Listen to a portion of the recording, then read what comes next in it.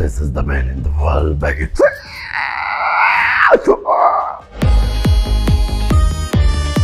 ಲೋಕಿ ಅವರು ಸಕಲ ಕಲಾವಲ್ಲಭರು.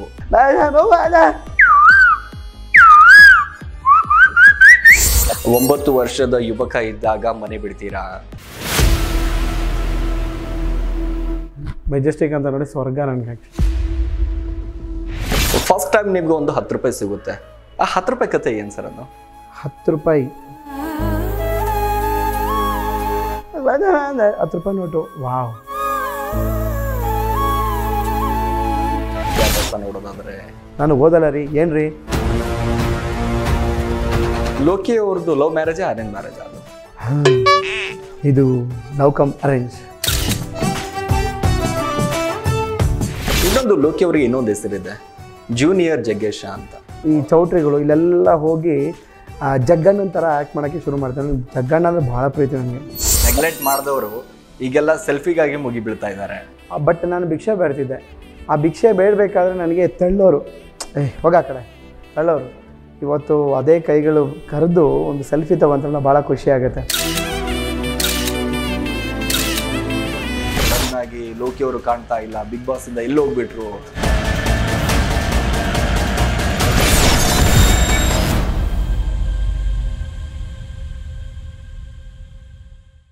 ನಮಸ್ಕಾರ, ಜನಶಕ್ತಿ ನ್ಯೂಸ್ನ ವಿಶೇಷ ಸಂದರ್ಶನಕ್ಕೆ ಸ್ವಾಗತ. ನಾನು ಸಿರಾಜ್.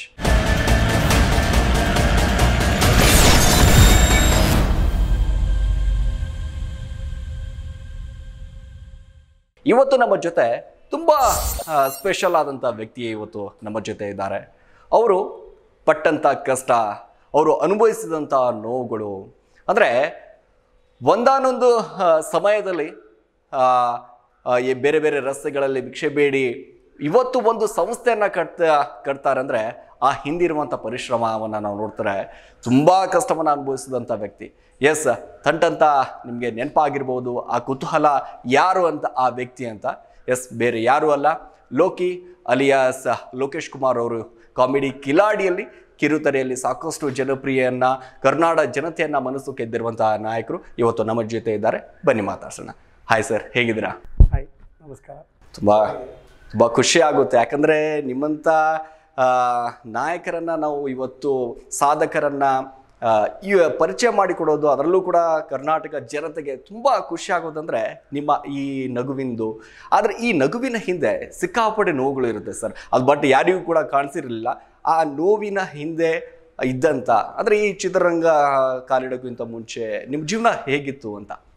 ಮೊದಲನೇದಾಗಿ ಎಲ್ರಿಗೂ ಮತ್ತೊಮ್ಮೆ ನಮಸ್ಕಾರ.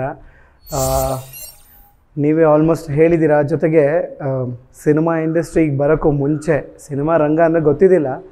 ನನ್ನ ಒಂದು ಮೊದಲನೇ cinema A picture Upendra sir ಅವ್ರದ್ದು ಸಿನಿಮಾ ಶೂಟಿಂಗ್ ನಡೀತಾ ಇತ್ತು.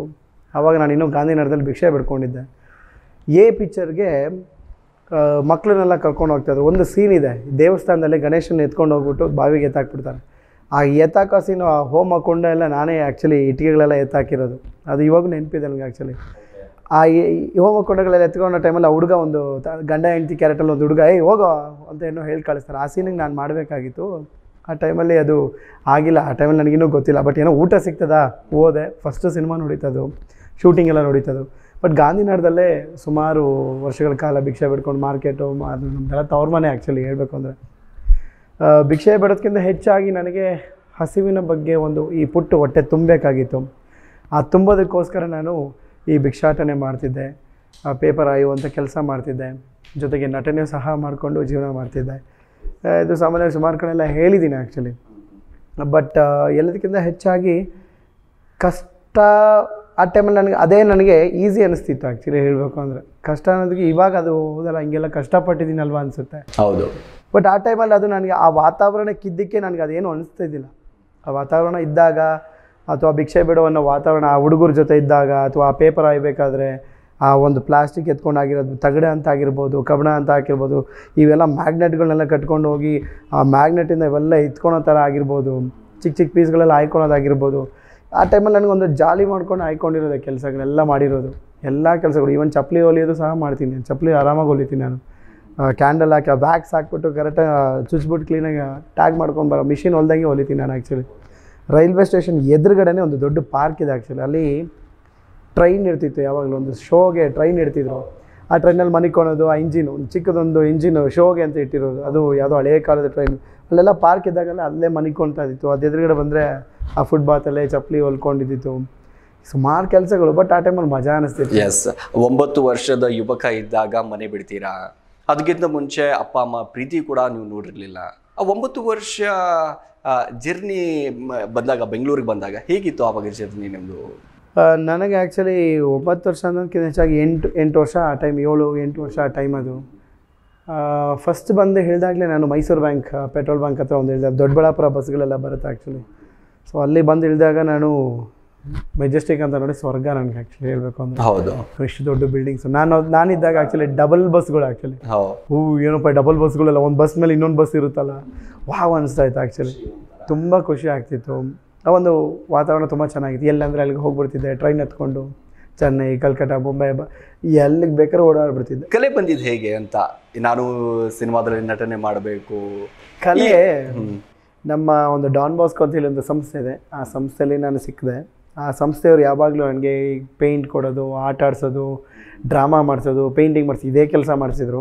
ಒಂದು ಕಡೆ ಗಾಡ್ ಫಾದರ್ ಇದ್ದ ಹಾಗೆ. ಎಸ್, ಅವರು ಮಕ್ಕಳನ್ನ ಸೆಳೆಯೋದಕ್ಕೋಸ್ಕರ ಈ ಥರ ಮಾಡ್ತಿದ್ರು. ಅವರು ಈಗ ಕೊಟ್ಬಿಟ್ರೆ ಎಲ್ಲ ಬಂದು ಜಾಯ್ನ್ ಆಗ್ತಾರೆ, ಅಥವಾ ಟಿ ವಿ ಆಗಿಬಿಟ್ಬಿಟ್ರೆ, ಫಿಲಿಮ್ಸ್ ಏನೋ ಆಗಿಬಿಟ್ಬಿಟ್ರೆ ನೋಡೋಕೆ ಬರ್ತಾರೆ ಅಂತ ಹೇಳ್ಬಿಟ್ಟು ಹಿಂಗೆ ಮಾಡೋರು. ನಾವು ಯಾವಾಗಲೂ ಚಾಲಿ ಚಾಂಪಿಯನ್ ವಿಡಿಯೋಗಳು ಹಾಕ್ಬಿಡೋರು. ನಮಗೆ ಯಾವಾಗಲೂ ಬಿದ್ದು ನೋಡ್ತಿದ್ದೆ.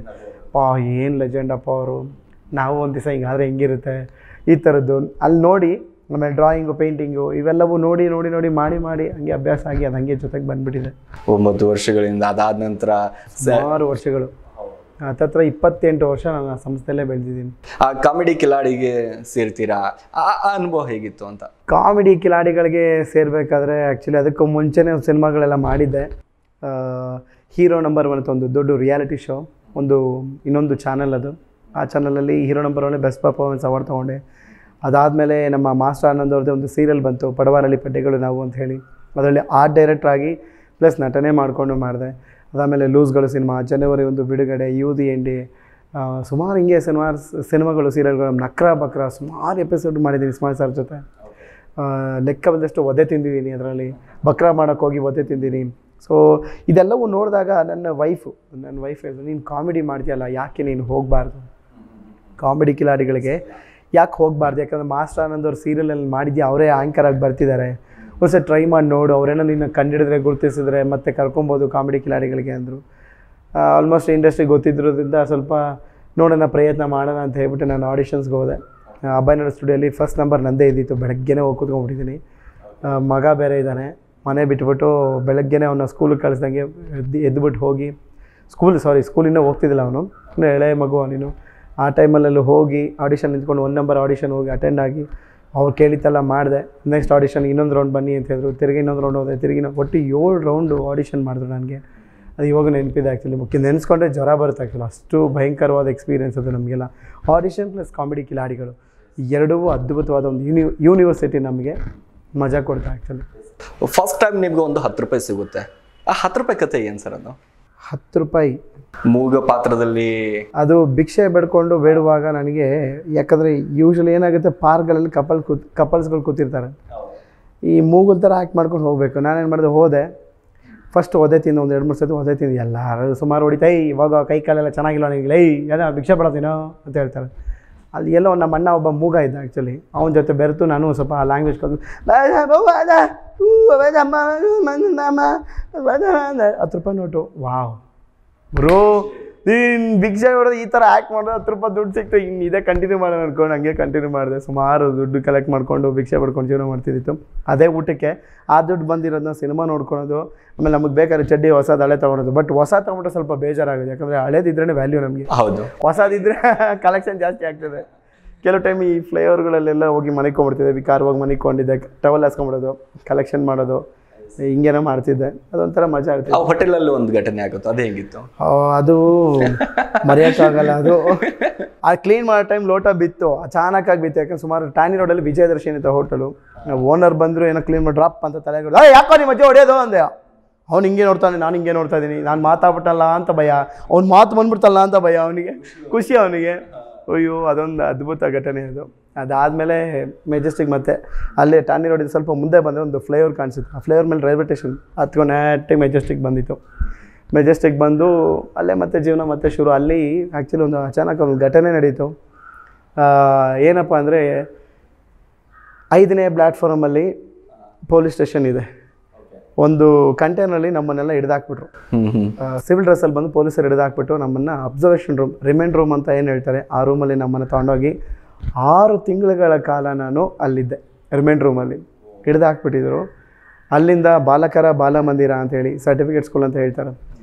ಬಾಲಕರ ಬಾಲಮಂದಿರ, ಬಾಲಕಿಯರ ಬಾಲಮಂದಿರ ಅಂದರೆ ಈ ರಿಮೈಂಡ್ ರೂಮಿಂದ ಅಪರಾಧಿಗಳು, ಬಾಲ ಅಪರಾಧಿಗಳಂತ ಏನು ಹೇಳ್ತಾರೆ ಅವ್ರನ್ನ ಅಲ್ಲೇ ಹಾಕೋದು. ಸೊ ಅಲ್ಲಿಂದ ನಾನು ಬಾಲಕರ ಬಾಲಮಂದಿರಕ್ಕೆ ಹೋಗಿ ಅಲ್ಲೇ ಸ್ಟೇ ಮಾಡಿ, ಸೊ ಅಲ್ಲೇ ಎಜುಕೇಷನ್ ಎಲ್ಲ ಸ್ವಲ್ಪ ಶುರು ಮಾಡಿ, ಅಲ್ಲೇ ಮಿಮಿಕ್ರಿಗಳು ಇವೆಲ್ಲವೂ ಕಲಿಯೋಕ್ಕೆ ಶುರು ಮಾಡಿದ್ವು. ಅದೊಂಥರ ಮಜಾ ಆಯಿತು ಅದು. ಸೊ ಈ ನೀವು ಓದಿದ್ದು ವಿದ್ಯಾಭ್ಯಾಸ ನೋಡೋದಾದರೆ ಯಾವಾಗ ನಾನು 17 ವರ್ಷ ಇದ್ದಾಗ ಮಾಗಡಿ ರೋಡ್ ಫಸ್ಟ್ ಕ್ಲಾಸಲ್ಲಿ 17-18 ವರ್ಷ, ಆ ಟೈಮ್ 19 ವರ್ಷ ಅನ್ಕೊಬೋದೇನೋ. ಇವಾಗಲೂ ಅದು ಮಾರ್ಕ್ಸ್ ಕಾರ್ಡ್ ಇದೆ ನನ್ನ ಹತ್ರ. 5ನೇ ಕ್ಲಾಸಿಗೆ ಶುರು ಮಾಡಿದೆ ನಾನು. Bapuji school Magadi road first ಕ್ಲಾಸಲ್ಲಿದೆ, Venkateshwara textile ಪಕ್ಕದಲ್ಲಿ ನಾನು ಓದಂಥ ಶಾಲೆ ಅದು. 5ನೇ ಕ್ಲಾಸು 6ನೇ ಕ್ಲಾಸ್ ಓದಿದೆ. ಸ್ಕೂಲಲ್ಲಿ ಎಲ್ಲರಿಗೂ ಲೈನ್ ಮಾಡಿಸೋದು ನಾನೇ, ಬೆಲ್ ಹೊಡಿಯೋದು ನಾನೇ, ಅಟೆಂಡೆನ್ಸ್ ತರೋದು ನಾನೇ, ಪೇಪರ್ ಓದೋದು ನಾನೇ, ಡ್ರಾಯಿಂಗ್ ಕಾಂಪಿಟೇಷನ್ ಎಲ್ಲರೂ ನಾನೇ. ಬಟ್ ಎಲ್ಲರೂ ಅಣ್ಣ ಅಣ್ಣ ಅಣ್ಣ ಅಣ್ಣ ಅಂತ ಕರೆಯೋರು. ನನಗೆ ಸಖತ್ ಇರಿಟೇಷನ್ ಆಗೋದು. ಮೊದಲೇ ನಾನು ಬಂದಿರೋ ವಾತಾವರಣ, ರೈಲ್ವೆ ಸ್ಟೇಷನು, ಅಲ್ಲಿ ಆ ಲ್ಯಾಂಗ್ವೇಜು ಬೇರೆ ಇತ್ತು ನಂದು ಆ್ಯಕ್ಚುಲಿ. ಬಟ್ ಆ ಟೈಮಲ್ಲಿ ನಮ್ಮ ಸಿಸ್ಟರ್ ಫಾದರ್ಗೆ ಹೋಗಿ ಕೇಳಿದೆ. ಸಿಸ್ಟರ್ ಫಾದರ್ ಅಂದರೆ ಚರ್ಚಿನ ಫಾದರ್ಸ್ಗಳು, ಅಂದರೆ ಸನ್ಯಾಸತ್ವನ ತೊಗೊಂಡಿರುವಂಥವ್ರು, ಅವರೇ ನಮ್ಮನ್ನು ಸಾಕಿರೋದು. ಅವರು ನಮ್ಮನ್ನು ಕರ್ಕೊಂಡೋದಾಗ ಅವ್ರ ಹತ್ರ ನಾನು ಹೇಳಿದ್ದೆ, ನಾನು ದಯವಿಟ್ಟು ಹೇಳ್ತೀನಿ ಈ ಸ್ಕೂಲಿಗೆ ನನಗೆ ಬೇಡ, 10ನೇ ಕ್ಲಾಸಿಗೆ ಕಳ್ಸಂಗಾದ್ರೆ ಕಳಿಸಿ, ಇಲ್ಲ ನಾನು ಓದಲ್ಲ ರೀ. ಏನು ರೀ ಯಾವ ನೋಡಿದ್ರಲ್ಲಿ ಅಣ್ಣ ಅಂತಾರೆ, ಇವರು ಅಂತಾರೆ, ನನಗೆ ಆಗಲ್ಲ ರೀ ಅಂತ ರೇಗಿಸ್ತಾ ಇದ್ದೆ ಅವ್ರಿಗೆ ಬೈದ್ಬಿಡ್ತಿದ್ದೆ. ಸರಿ ಆಯ್ತಪ್ಪ ಆಯಿತು ನಿನ್ನ ಕಳಿಸ್ತೀನಿ ಅಂತೇಳಿ open school, national open school ಅಂತ ಹೇಳಿಬಿಟ್ಟು KOS Karnataka open school, so ಆ ಸ್ಕೂಲಿಗೆ ನಾನು ಕಳಿಸಿದ್ರು. ಅಲ್ಲಿ ಓದಬೇಕಾದ್ರೆ 10th ಪಾಸ್ ಮಾಡ್ಕೊಂಡು ಟೈಲರಿಂಗು ಪಾಸ್ ಮಾಡಿಕೊಂಡು ಬೆಂಗಳೂರಿಗೆ ಬಂದು ಓಕ್ಲಿಪುರದಲ್ಲಿ ಒಂದು ಅಂಗನವಾಡಿಯಲ್ಲಿ ಹೆಂಗಸರುಗಳಿಗೆಲ್ಲ ಟೈಲರಿಂಗ್ ಹೇಳ್ಕೊಡ್ತಿದ್ದೆ. ಟೈಲರಿಂಗ್ ನೋಟ್ಸ್ ಎತ್ಕೊಂಡು ಹೋದ್ರು. ಅಂದಿಂದ ಈಚೆಗೆ ನಾನು ಏನು ಮಾಡೋಕ್ಕೆ ಗೊತ್ತಾಗಿಲ್ಲ, ಓದೋಕ್ಕೆ ಕಂಟಿನ್ಯೂ ಮಾಡೋಣ ಅಂತ ಓದೋಕ್ಕೆ ಶುರು ಮಾಡಿದೆ. ಆಮೇಲೆ ಸಿಸ್ಟರ್ ಕೇಳಿದೆ ಏನು ಮಾಡ್ತೀಯ ಅಂತ ಕೇಳಿದ್ರು. ನಾನು CKP ಕಳಿಸಿ ಚಿತ್ರಕಲಾ ಪರಿಷತ್ತಲ್ಲಿ ಅಲ್ಲಿ ಓದಿ ಸಖತ್ ದೊಡ್ಡ ಆರ್ಟಿಸ್ಟ್ ಆಗಬೇಕು ಅಂತ ಓದೆ. ಬಟ್ ಅಲ್ಲಿ ಹೋದ್ಮೇಲೆ ಅವ್ರು ಹೇಳಿದರು, ಸಾರಿ ಆಗ admission ಕೊಡೋಕ್ಕಾಗಲ್ಲ, because of fees is 2 lakhs something ಏನೋ ಇತ್ತು. ಆ ಟೈಮಲ್ಲಿ ಸಿಸ್ಟರ್ ಕೇಳಿದ್ರು ಏನು ಮಾಡ್ತೀಯಾ, ಲಾಯರ್ ಓದ್ತೀನಿ ಅಂತ. ಯಾಕೆ, ಇವ್ರ ಮೇಲೆ ಕೇಸ್ ಹಾಕ್ತೀನಿ. ಯಾಕೆಂದ್ರೆ ನನಗೆ ಚಾನ್ಸ್ ಕೊಟ್ಟಿಲ್ಲ, ಅದಕ್ಕೋಸ್ಕರ ಅವ್ರ ಮೇಲೆ ಕೇಸ್ ಹಾಕ್ತೀನಿ ಅಂತ. ಬಟ್ ಈ ಇನ್ಸಿಡೆಂಟು ಆ್ಯಕ್ಚುಲಿ ಚಿತ್ರಕಲಾ ಪರಿಷತ್ತಿನ ಅಧ್ಯಕ್ಷರು, ಡೈರೆಕ್ಟ್ರು ನೋಡಿದ್ದಾರೆ. ಏನಪ್ಪ ನಮ್ಮ ಮೇಲೆಲ್ಲ ಕೇಸ್ ಹಾಕ್ತೀನಪ್ಪ ಅಂತ ಹೇಳ್ಬಿಟ್ಟು ತಮಾಷೆ ಮಾಡಿ ಇವಾಗಲೂ ಅವ್ರು ನೆನೆಸ್ತಾರೆ, ಗುರುತಿಸ್ತಾರೆ. ಬಾರಪ್ಪ ನೀನು ಯಾವಾಗ ಬೇಕಾದರೂ ಬಾ ಚಿತ್ರಕಲಾ ಪರಿಷತ್ಗೆ, ನಿಮ್ಮ ಬಗ್ಗೆ ನನಗೆ ಕಾಮಿಡಿ ಕಿಲಾಡಿಗಳಿಗೆ ಗೊತ್ತಾಯಿತು, ನಿಮ್ಮ ಕಾರ್ಯಕ್ರಮ ಎಲ್ಲ ನೋಡಿದ್ದೀನಿ, ನೀವು ಯಾವಾಗ ಬೇಕಾದರೂ ಚಿತ್ರಕಲಾ ಪರಿಷತ್ ಬನ್ನಿ, ನಮ್ಮ ಕಡೆ ನಮ್ಗೆ ಏನು ಸಪೋರ್ಟ್ ಬೇಕೋ ನಾವು ಮಾಡ್ತೀವಿ. ಆ ಟೈಮಲ್ಲಿ ಹಾಗಿರ್ಬೋದು, ಆದರೆ ನಾವು ಆ ಥರ ಇದ್ದಿಲ್ಲಪ್ಪ ಅಂತೆಲ್ಲ ಹೇಳಿದರು. ಭಾಳ ಖುಷಿ ಆಯಿತು. ಈಗ ಚಿತ್ರಕಲಾ ಪರಿಷತ್ ಸುಮಾರು 15 ವರ್ಷದಿಂದ ನಾನು ಚಿತ್ರಗಳನ್ನ ಎಕ್ಸಿಬಿಷನ್ ಮಾಡಿದ್ದೀನಿ ಆ್ಯಕ್ಚುಲಿ. ಎಸ್, ಈಗ ನಿಮ್ಮ ಫ್ಯಾಮಿಲಿ ಬ್ಯಾಕ್ಗ್ರೌಂಡ್ ನೋಡ್ಬೇಕಾಗಿದ್ರೆ ನಿಮ್ಮ ತಂದೆಯವ್ರಿಗೆ 3 ಹೆಂಡತಿಯರು ಅಂತ ಗೊತ್ತಾಯ್ತು. ಸೊ 2ನೇ ಹೆಂಡತಿ ಮಕ್ಕಳು ನೀವು. ಹೌದು. ಹೇಗಿತ್ತು ಆ ಫ್ಯಾಮಿಲಿ, ಏನು ಕತೆ ಅವಾಗ? ನಾನು ಚಿಕ್ಕ ವಯಸ್ಸಲ್ಲೇ ಮನೆ ಬಿಟ್ಟು ಬಂದಿರೋದು. ನಾನು ಯಾಕೆ ಮನೆ ಬಿಟ್ಟು ಬಂದೆ, ಸುಮಾರು ಜನಕ್ಕೆ ಇದು ಪ್ರಶ್ನೆ ಇರ್ಬೋದು, ನೀವು ನೋಡ್ತಾ ಇರೋರಿಗೆ ಆ ಪ್ರಶ್ನೆ ಇರ್ಬೋದು. ಇದು ಯಾಕೆ ಮನೆ ಬಿಟ್ಟು ಬಂದೆ ಅಂದರೆ ಕಾರಣ ಒಂದು, ನಮ್ಮ ತಾಯಿ ಸ್ಪೆಷಲ್ ನೀಡಿದ್ರು, ಅಂದರೆ ಅವ್ರಿಗೆ ಮಾನಸಿಕವಾಗಿ ತೊಂದರೆ ಆಗಿತ್ತು ಅವ್ರಿಗೆ. ಸೊ ಹಾಗಾಗಿ ಅವ್ರು ಏನು ಮಾತಾಡ್ತಿದ್ದಾರೆ ಗೊತ್ತಿದ್ದಿಲ್ಲ. ಇನ್ನೂ ಒಂದು, ಅವರು ಲೆಕ್ಕದಲ್ಲಿ ಭಾಳ ಪರಿಣಿತರಿದ್ದರು. ಅವರು ತುಂಬ ಚೆನ್ನಾಗಿ ಲೆಕ್ಕ ಮಾಡ್ತಿದ್ರು ಗಣಿತದಲ್ಲಿ. ಯಾಕೆ ಅಂದರೆ ಅದು ನನಗೆ ಹೇಗೆ ಗೊತ್ತಾಯಿತು ಅಂದರೆ, ನಮ್ಮಮ್ಮ ಬೀಡಿ ಸುತ್ತೋರು. ಈ ಬೀಡಿ ಎಲೆಗಳನ್ನ ಒಂದು ಪ್ಲೇಟ್ ಇಟ್ಬಿಟ್ಟು ಕ್ಲೀನಾಗಿ ಅದನ್ನು ಕಟ್ ಮಾಡಿ ಕ್ಲೀನಾಗಿ ಹೊಗೆ ಪುಡಿ ಹಾಕ್ಬಿಟ್ಟು ಅದು ಬೀಡಿ ಸುತ್ತಬಿಟ್ಟು ಈ ಮುಸ್ಲಿಮ್ ಒಂದು ಬಾಂಧವರಿಗೆ ಕೊಡ್ತಿದ್ರು, ಅದು ಲೆಕ್ಕ ಮಾಡಿ. ಅದು ಭಾಳ ಅದ್ಭುತವಾಗಿ ಲೆಕ್ಕ ಮಾಡಿ ಕೊಡೋರು, ಒಂದೊಂದು ಕಟ್ ಬೀಡಿಗಳು. ನಾನು ನಮ್ಮ ಅಮ್ಮಗೆಲ್ಲ ಹೆಲ್ಪ್ ಮಾಡ್ತಿದ್ದೆ, ಎಲೆನೆಲ್ಲ ನೀರಲ್ಲಿ ನೆನೆಸ್ಬಿಟ್ಟು ಇದೆಲ್ಲ ಮಾಡಿ ಕೊಡೋರು. ಸೊ ಆ ಮಾನಸಿಕವಾಗಿ ಚಾಲೆಂಜ್ ಆಗಿರೋದು ನಾನು ಅಬ್ಸರ್ವ್ ಮಾಡಿ ನೋಡಿದ್ದೀನಿ. ಅದರಿಂದ ನಮ್ಮ ತಂದೆಯವರು ಆಕೆಯನ್ನ ಬಿಟ್ಟರೋ ಗೊತ್ತಿಲ್ಲ. ಅಥವಾ ಮನೆಯಿಂದ ಆಚೆ ಸುಮಾರು ಜನ ಹೇಳ್ತಾರೆ, ನಿಮ್ಮ ಅಪ್ಪನೇ ಎಲ್ಲ ಇದು ಮಾಡಿದ್ರು ಹಾಗೆ ಹೀಗೆ ಅಂತೆಲ್ಲ ಹೇಳ್ತಿರ್ತಾರೆ. ಬಟ್ ನಮ್ಮಪ್ಪ ನನಗೆ ಸುಮಾರು ಸತಿ ಚೆನ್ನಾಗಿ ನೋಡ್ಕೊಂಡಿದ್ದಾರೆ, ಆ ಥರ ಏನಿಲ್ಲ. ಬಟ್ ಸಮ್ವೇರ್ ನಮ್ಗೆ ಫೀಲ್ ಆಗುತ್ತೆ, ಯಾಕೆ ನಮ್ಮಮ್ಮ ಇನ್ನೂ ಕರೆದಿಲ್ಲ ನನಗೆ, ನಮ್ಮ ಅಮ್ಮಂಗಾಗಲಿ ಕರೆದು ಯಾಕೆ ಮತ್ತೆ ಅದನ್ನು ಮಾಡಿಲ್ಲ. ಅಟ್ಲೀಸ್ಟ್ ನನಗಾಗಲಿ. ಈಗ ಅಪ್ಪ ಅಮ್ಮ ಇದರಲ್ಲೇ ಇವಾಗ ನಿಮ್ಮ ಅತ್ತೆ ಮಾವ ಇದ್ದಾರೆ. S, exactly. ಆ ಒಂದು ಜಾಗನ ನಮ್ಮ ಅತ್ತೆ ಮಾವರು ತುಂಬ್ತಿದ್ದಾರೆ. ಎಲ್ಲದಕ್ಕಿಂತ ಹೆಚ್ಚಾಗಿ ನನ್ನ ವೈಫ್, ಅವರು ನನ್ನ ಟೇಕ್ ಕೇರ್ ಮಾಡ್ತಿದ್ದಾರೆ. ಅದೊಂದು ನನಗೆ ಖುಷಿ. ಎಸ್, ಲೋಕಿ ಅವ್ರದ್ದು ಲವ್ ಮ್ಯಾರೇಜಾ ಅರೇಂಜ್ ಮ್ಯಾರೇಜ್? ಅದು ಇದು ಲವ್ ಕಮ್ ಅರೇಂಜ್. ಯಾಕಂದರೆ ನಮ್ಮ ಫಾದರ್ಗೆ ಸಿಸ್ಟರ್ಸ್ಗೆ ಹೇಳಿದೆ ಈ ಥರ ನಾನೊಂದು ಹುಡುಗಿ ಇಷ್ಟಪಟ್ಟಿದ್ದೆ. ಅದಕ್ಕೆ ಅವ್ರ ಮನೆಯವರು ಬಂದು ಅಥವಾ ನಮ್ಮ ಫಾದರ್ ಹತ್ರ ಮಾತಾಡಿ ನನ್ನ ಫ್ಯಾಮಿಲಿ ಬ್ಯಾಕ್ಗ್ರೌಂಡೆಲ್ಲ ನೋಡಿ ನಮ್ಮ ಊರಿಗೂ ಬಂದು ನಮ್ಮ ಅಪ್ಪ ಅಮ್ಮ ಜೊತೆ ಮಾತಾಡಿ ಸೊ ಎಲ್ಲವೂ ಆಗಿ ಧರ್ಮಸ್ಥಳದಲ್ಲಿ ನೀವು ನಂಬಲ್ಲ, ಚರ್ಚಿನ ಫಾದರ್ ಸಿಸ್ಟರು ಧರ್ಮಸ್ಥಳಕ್ಕೆ ಕರ್ಕೊಂಡೋಗಿ ಅಲ್ಲಿ ಮದುವೆ ಮಾಡಿಸಿದ್ರು. ನಿಮ್ಮ ಸಂಪ್ರದಾಯದ ಪ್ರಕಾರ ಮದುವೆ ಮಾಡಿಸ್ತಾರೆ? ಸಂಪ್ರದಾಯ ಪ್ರಕಾರವಾಗಿ ಮದುವೆ ಆಯಿತು. ಇಲ್ಲೇ ಯಲಹಂಕ ವಿದ್ಯಾರಣ್ಯಪುರದಲ್ಲಿ ಬಂದು ರಿಸೆಪ್ಷನು ಆಯಿತು. ನನ್ನ ಗೆಳೆಯ, ನನ್ನ ಹೀರೋ ನಂಬರ್ 1 ಟೀಮು ಚಂದನ್, ಪ್ಯಾಟೆ ಮಂದಿ ಕಾಳಿ ಬಂದು ಚಂದನ್ ಅವರು ಬಿಗ್ ಬಾಸ್ ಎಲ್ಲ ಹೋಗಿದ್ರಲ್ಲ, ಅವರು ಟೈಮಲ್ಲೆಲ್ಲ ಫ್ರೆಂಡ್ಸ್ ಆಗಿದ್ದು, ಅವರು ಎಲ್ಲ ಬಂದಿದ್ದರು. ಭಾಳ ಖುಷಿ ಆಯಿತು ಆ್ಯಕ್ಚುಲಿ ನನಗೆ ಅದು. ಓಕೆ, ಇವಾಗ ಮಗ ಕೂಡ ಇದ್ದಾರೆ, ಚಿರಾಗ್ ಹೇಗಿದ್ದಾರೆ? ತುಂಬ ಚೆನ್ನಾಗಿದ್ದಾನೆ. ಮೊನ್ನೆತನಲ್ಲಿ ಛೋಟಾ ಚಾಂಪಿಯನಲ್ಲಿ ನಾನು 2ನೇ ಮಗನೂ ಬಂದ. ಸೊ ಬಿದುರು ಆದಿತ್ಯ ಅಂಥೇಳಿ 2ನೇ ಮಗ. ಮೊದಲನೇವನು ಈಗ ದೊಡ್ಡವನು ಬಂದು 3ನೇ ಕ್ಲಾಸಿಗೆ ಓದ್ತಾ ಇದ್ದಾನೆ ಮಂಗಳ ವಿದ್ಯಾಮಂದಿರದಲ್ಲಿ. 2ನೇವನು ಇಲ್ಲಿ ವಿದ್ಯಾಸಾಗರದಲ್ಲಿ ಪ್ಲೇ ಸ್ಕೂಲ್ಗೆ ಹೋಗ್ತಿದ್ದಾನೆ. ವೈಫು ಪೂರ್ಣ ಪ್ರಜ್ಞದಲ್ಲಿ ಟೀಚರಾಗಿ ವರ್ಕ್ ಮಾಡ್ತಿದ್ದಾರೆ. ಇನ್ನೊಂದು ಲೋಕಿ ಅವರಿಗೆ ಇನ್ನೊಂದು ಹೆಸರಿದೆ, ಜೂನಿಯರ್ ಜಗ್ಗೇಶ ಅಂತ.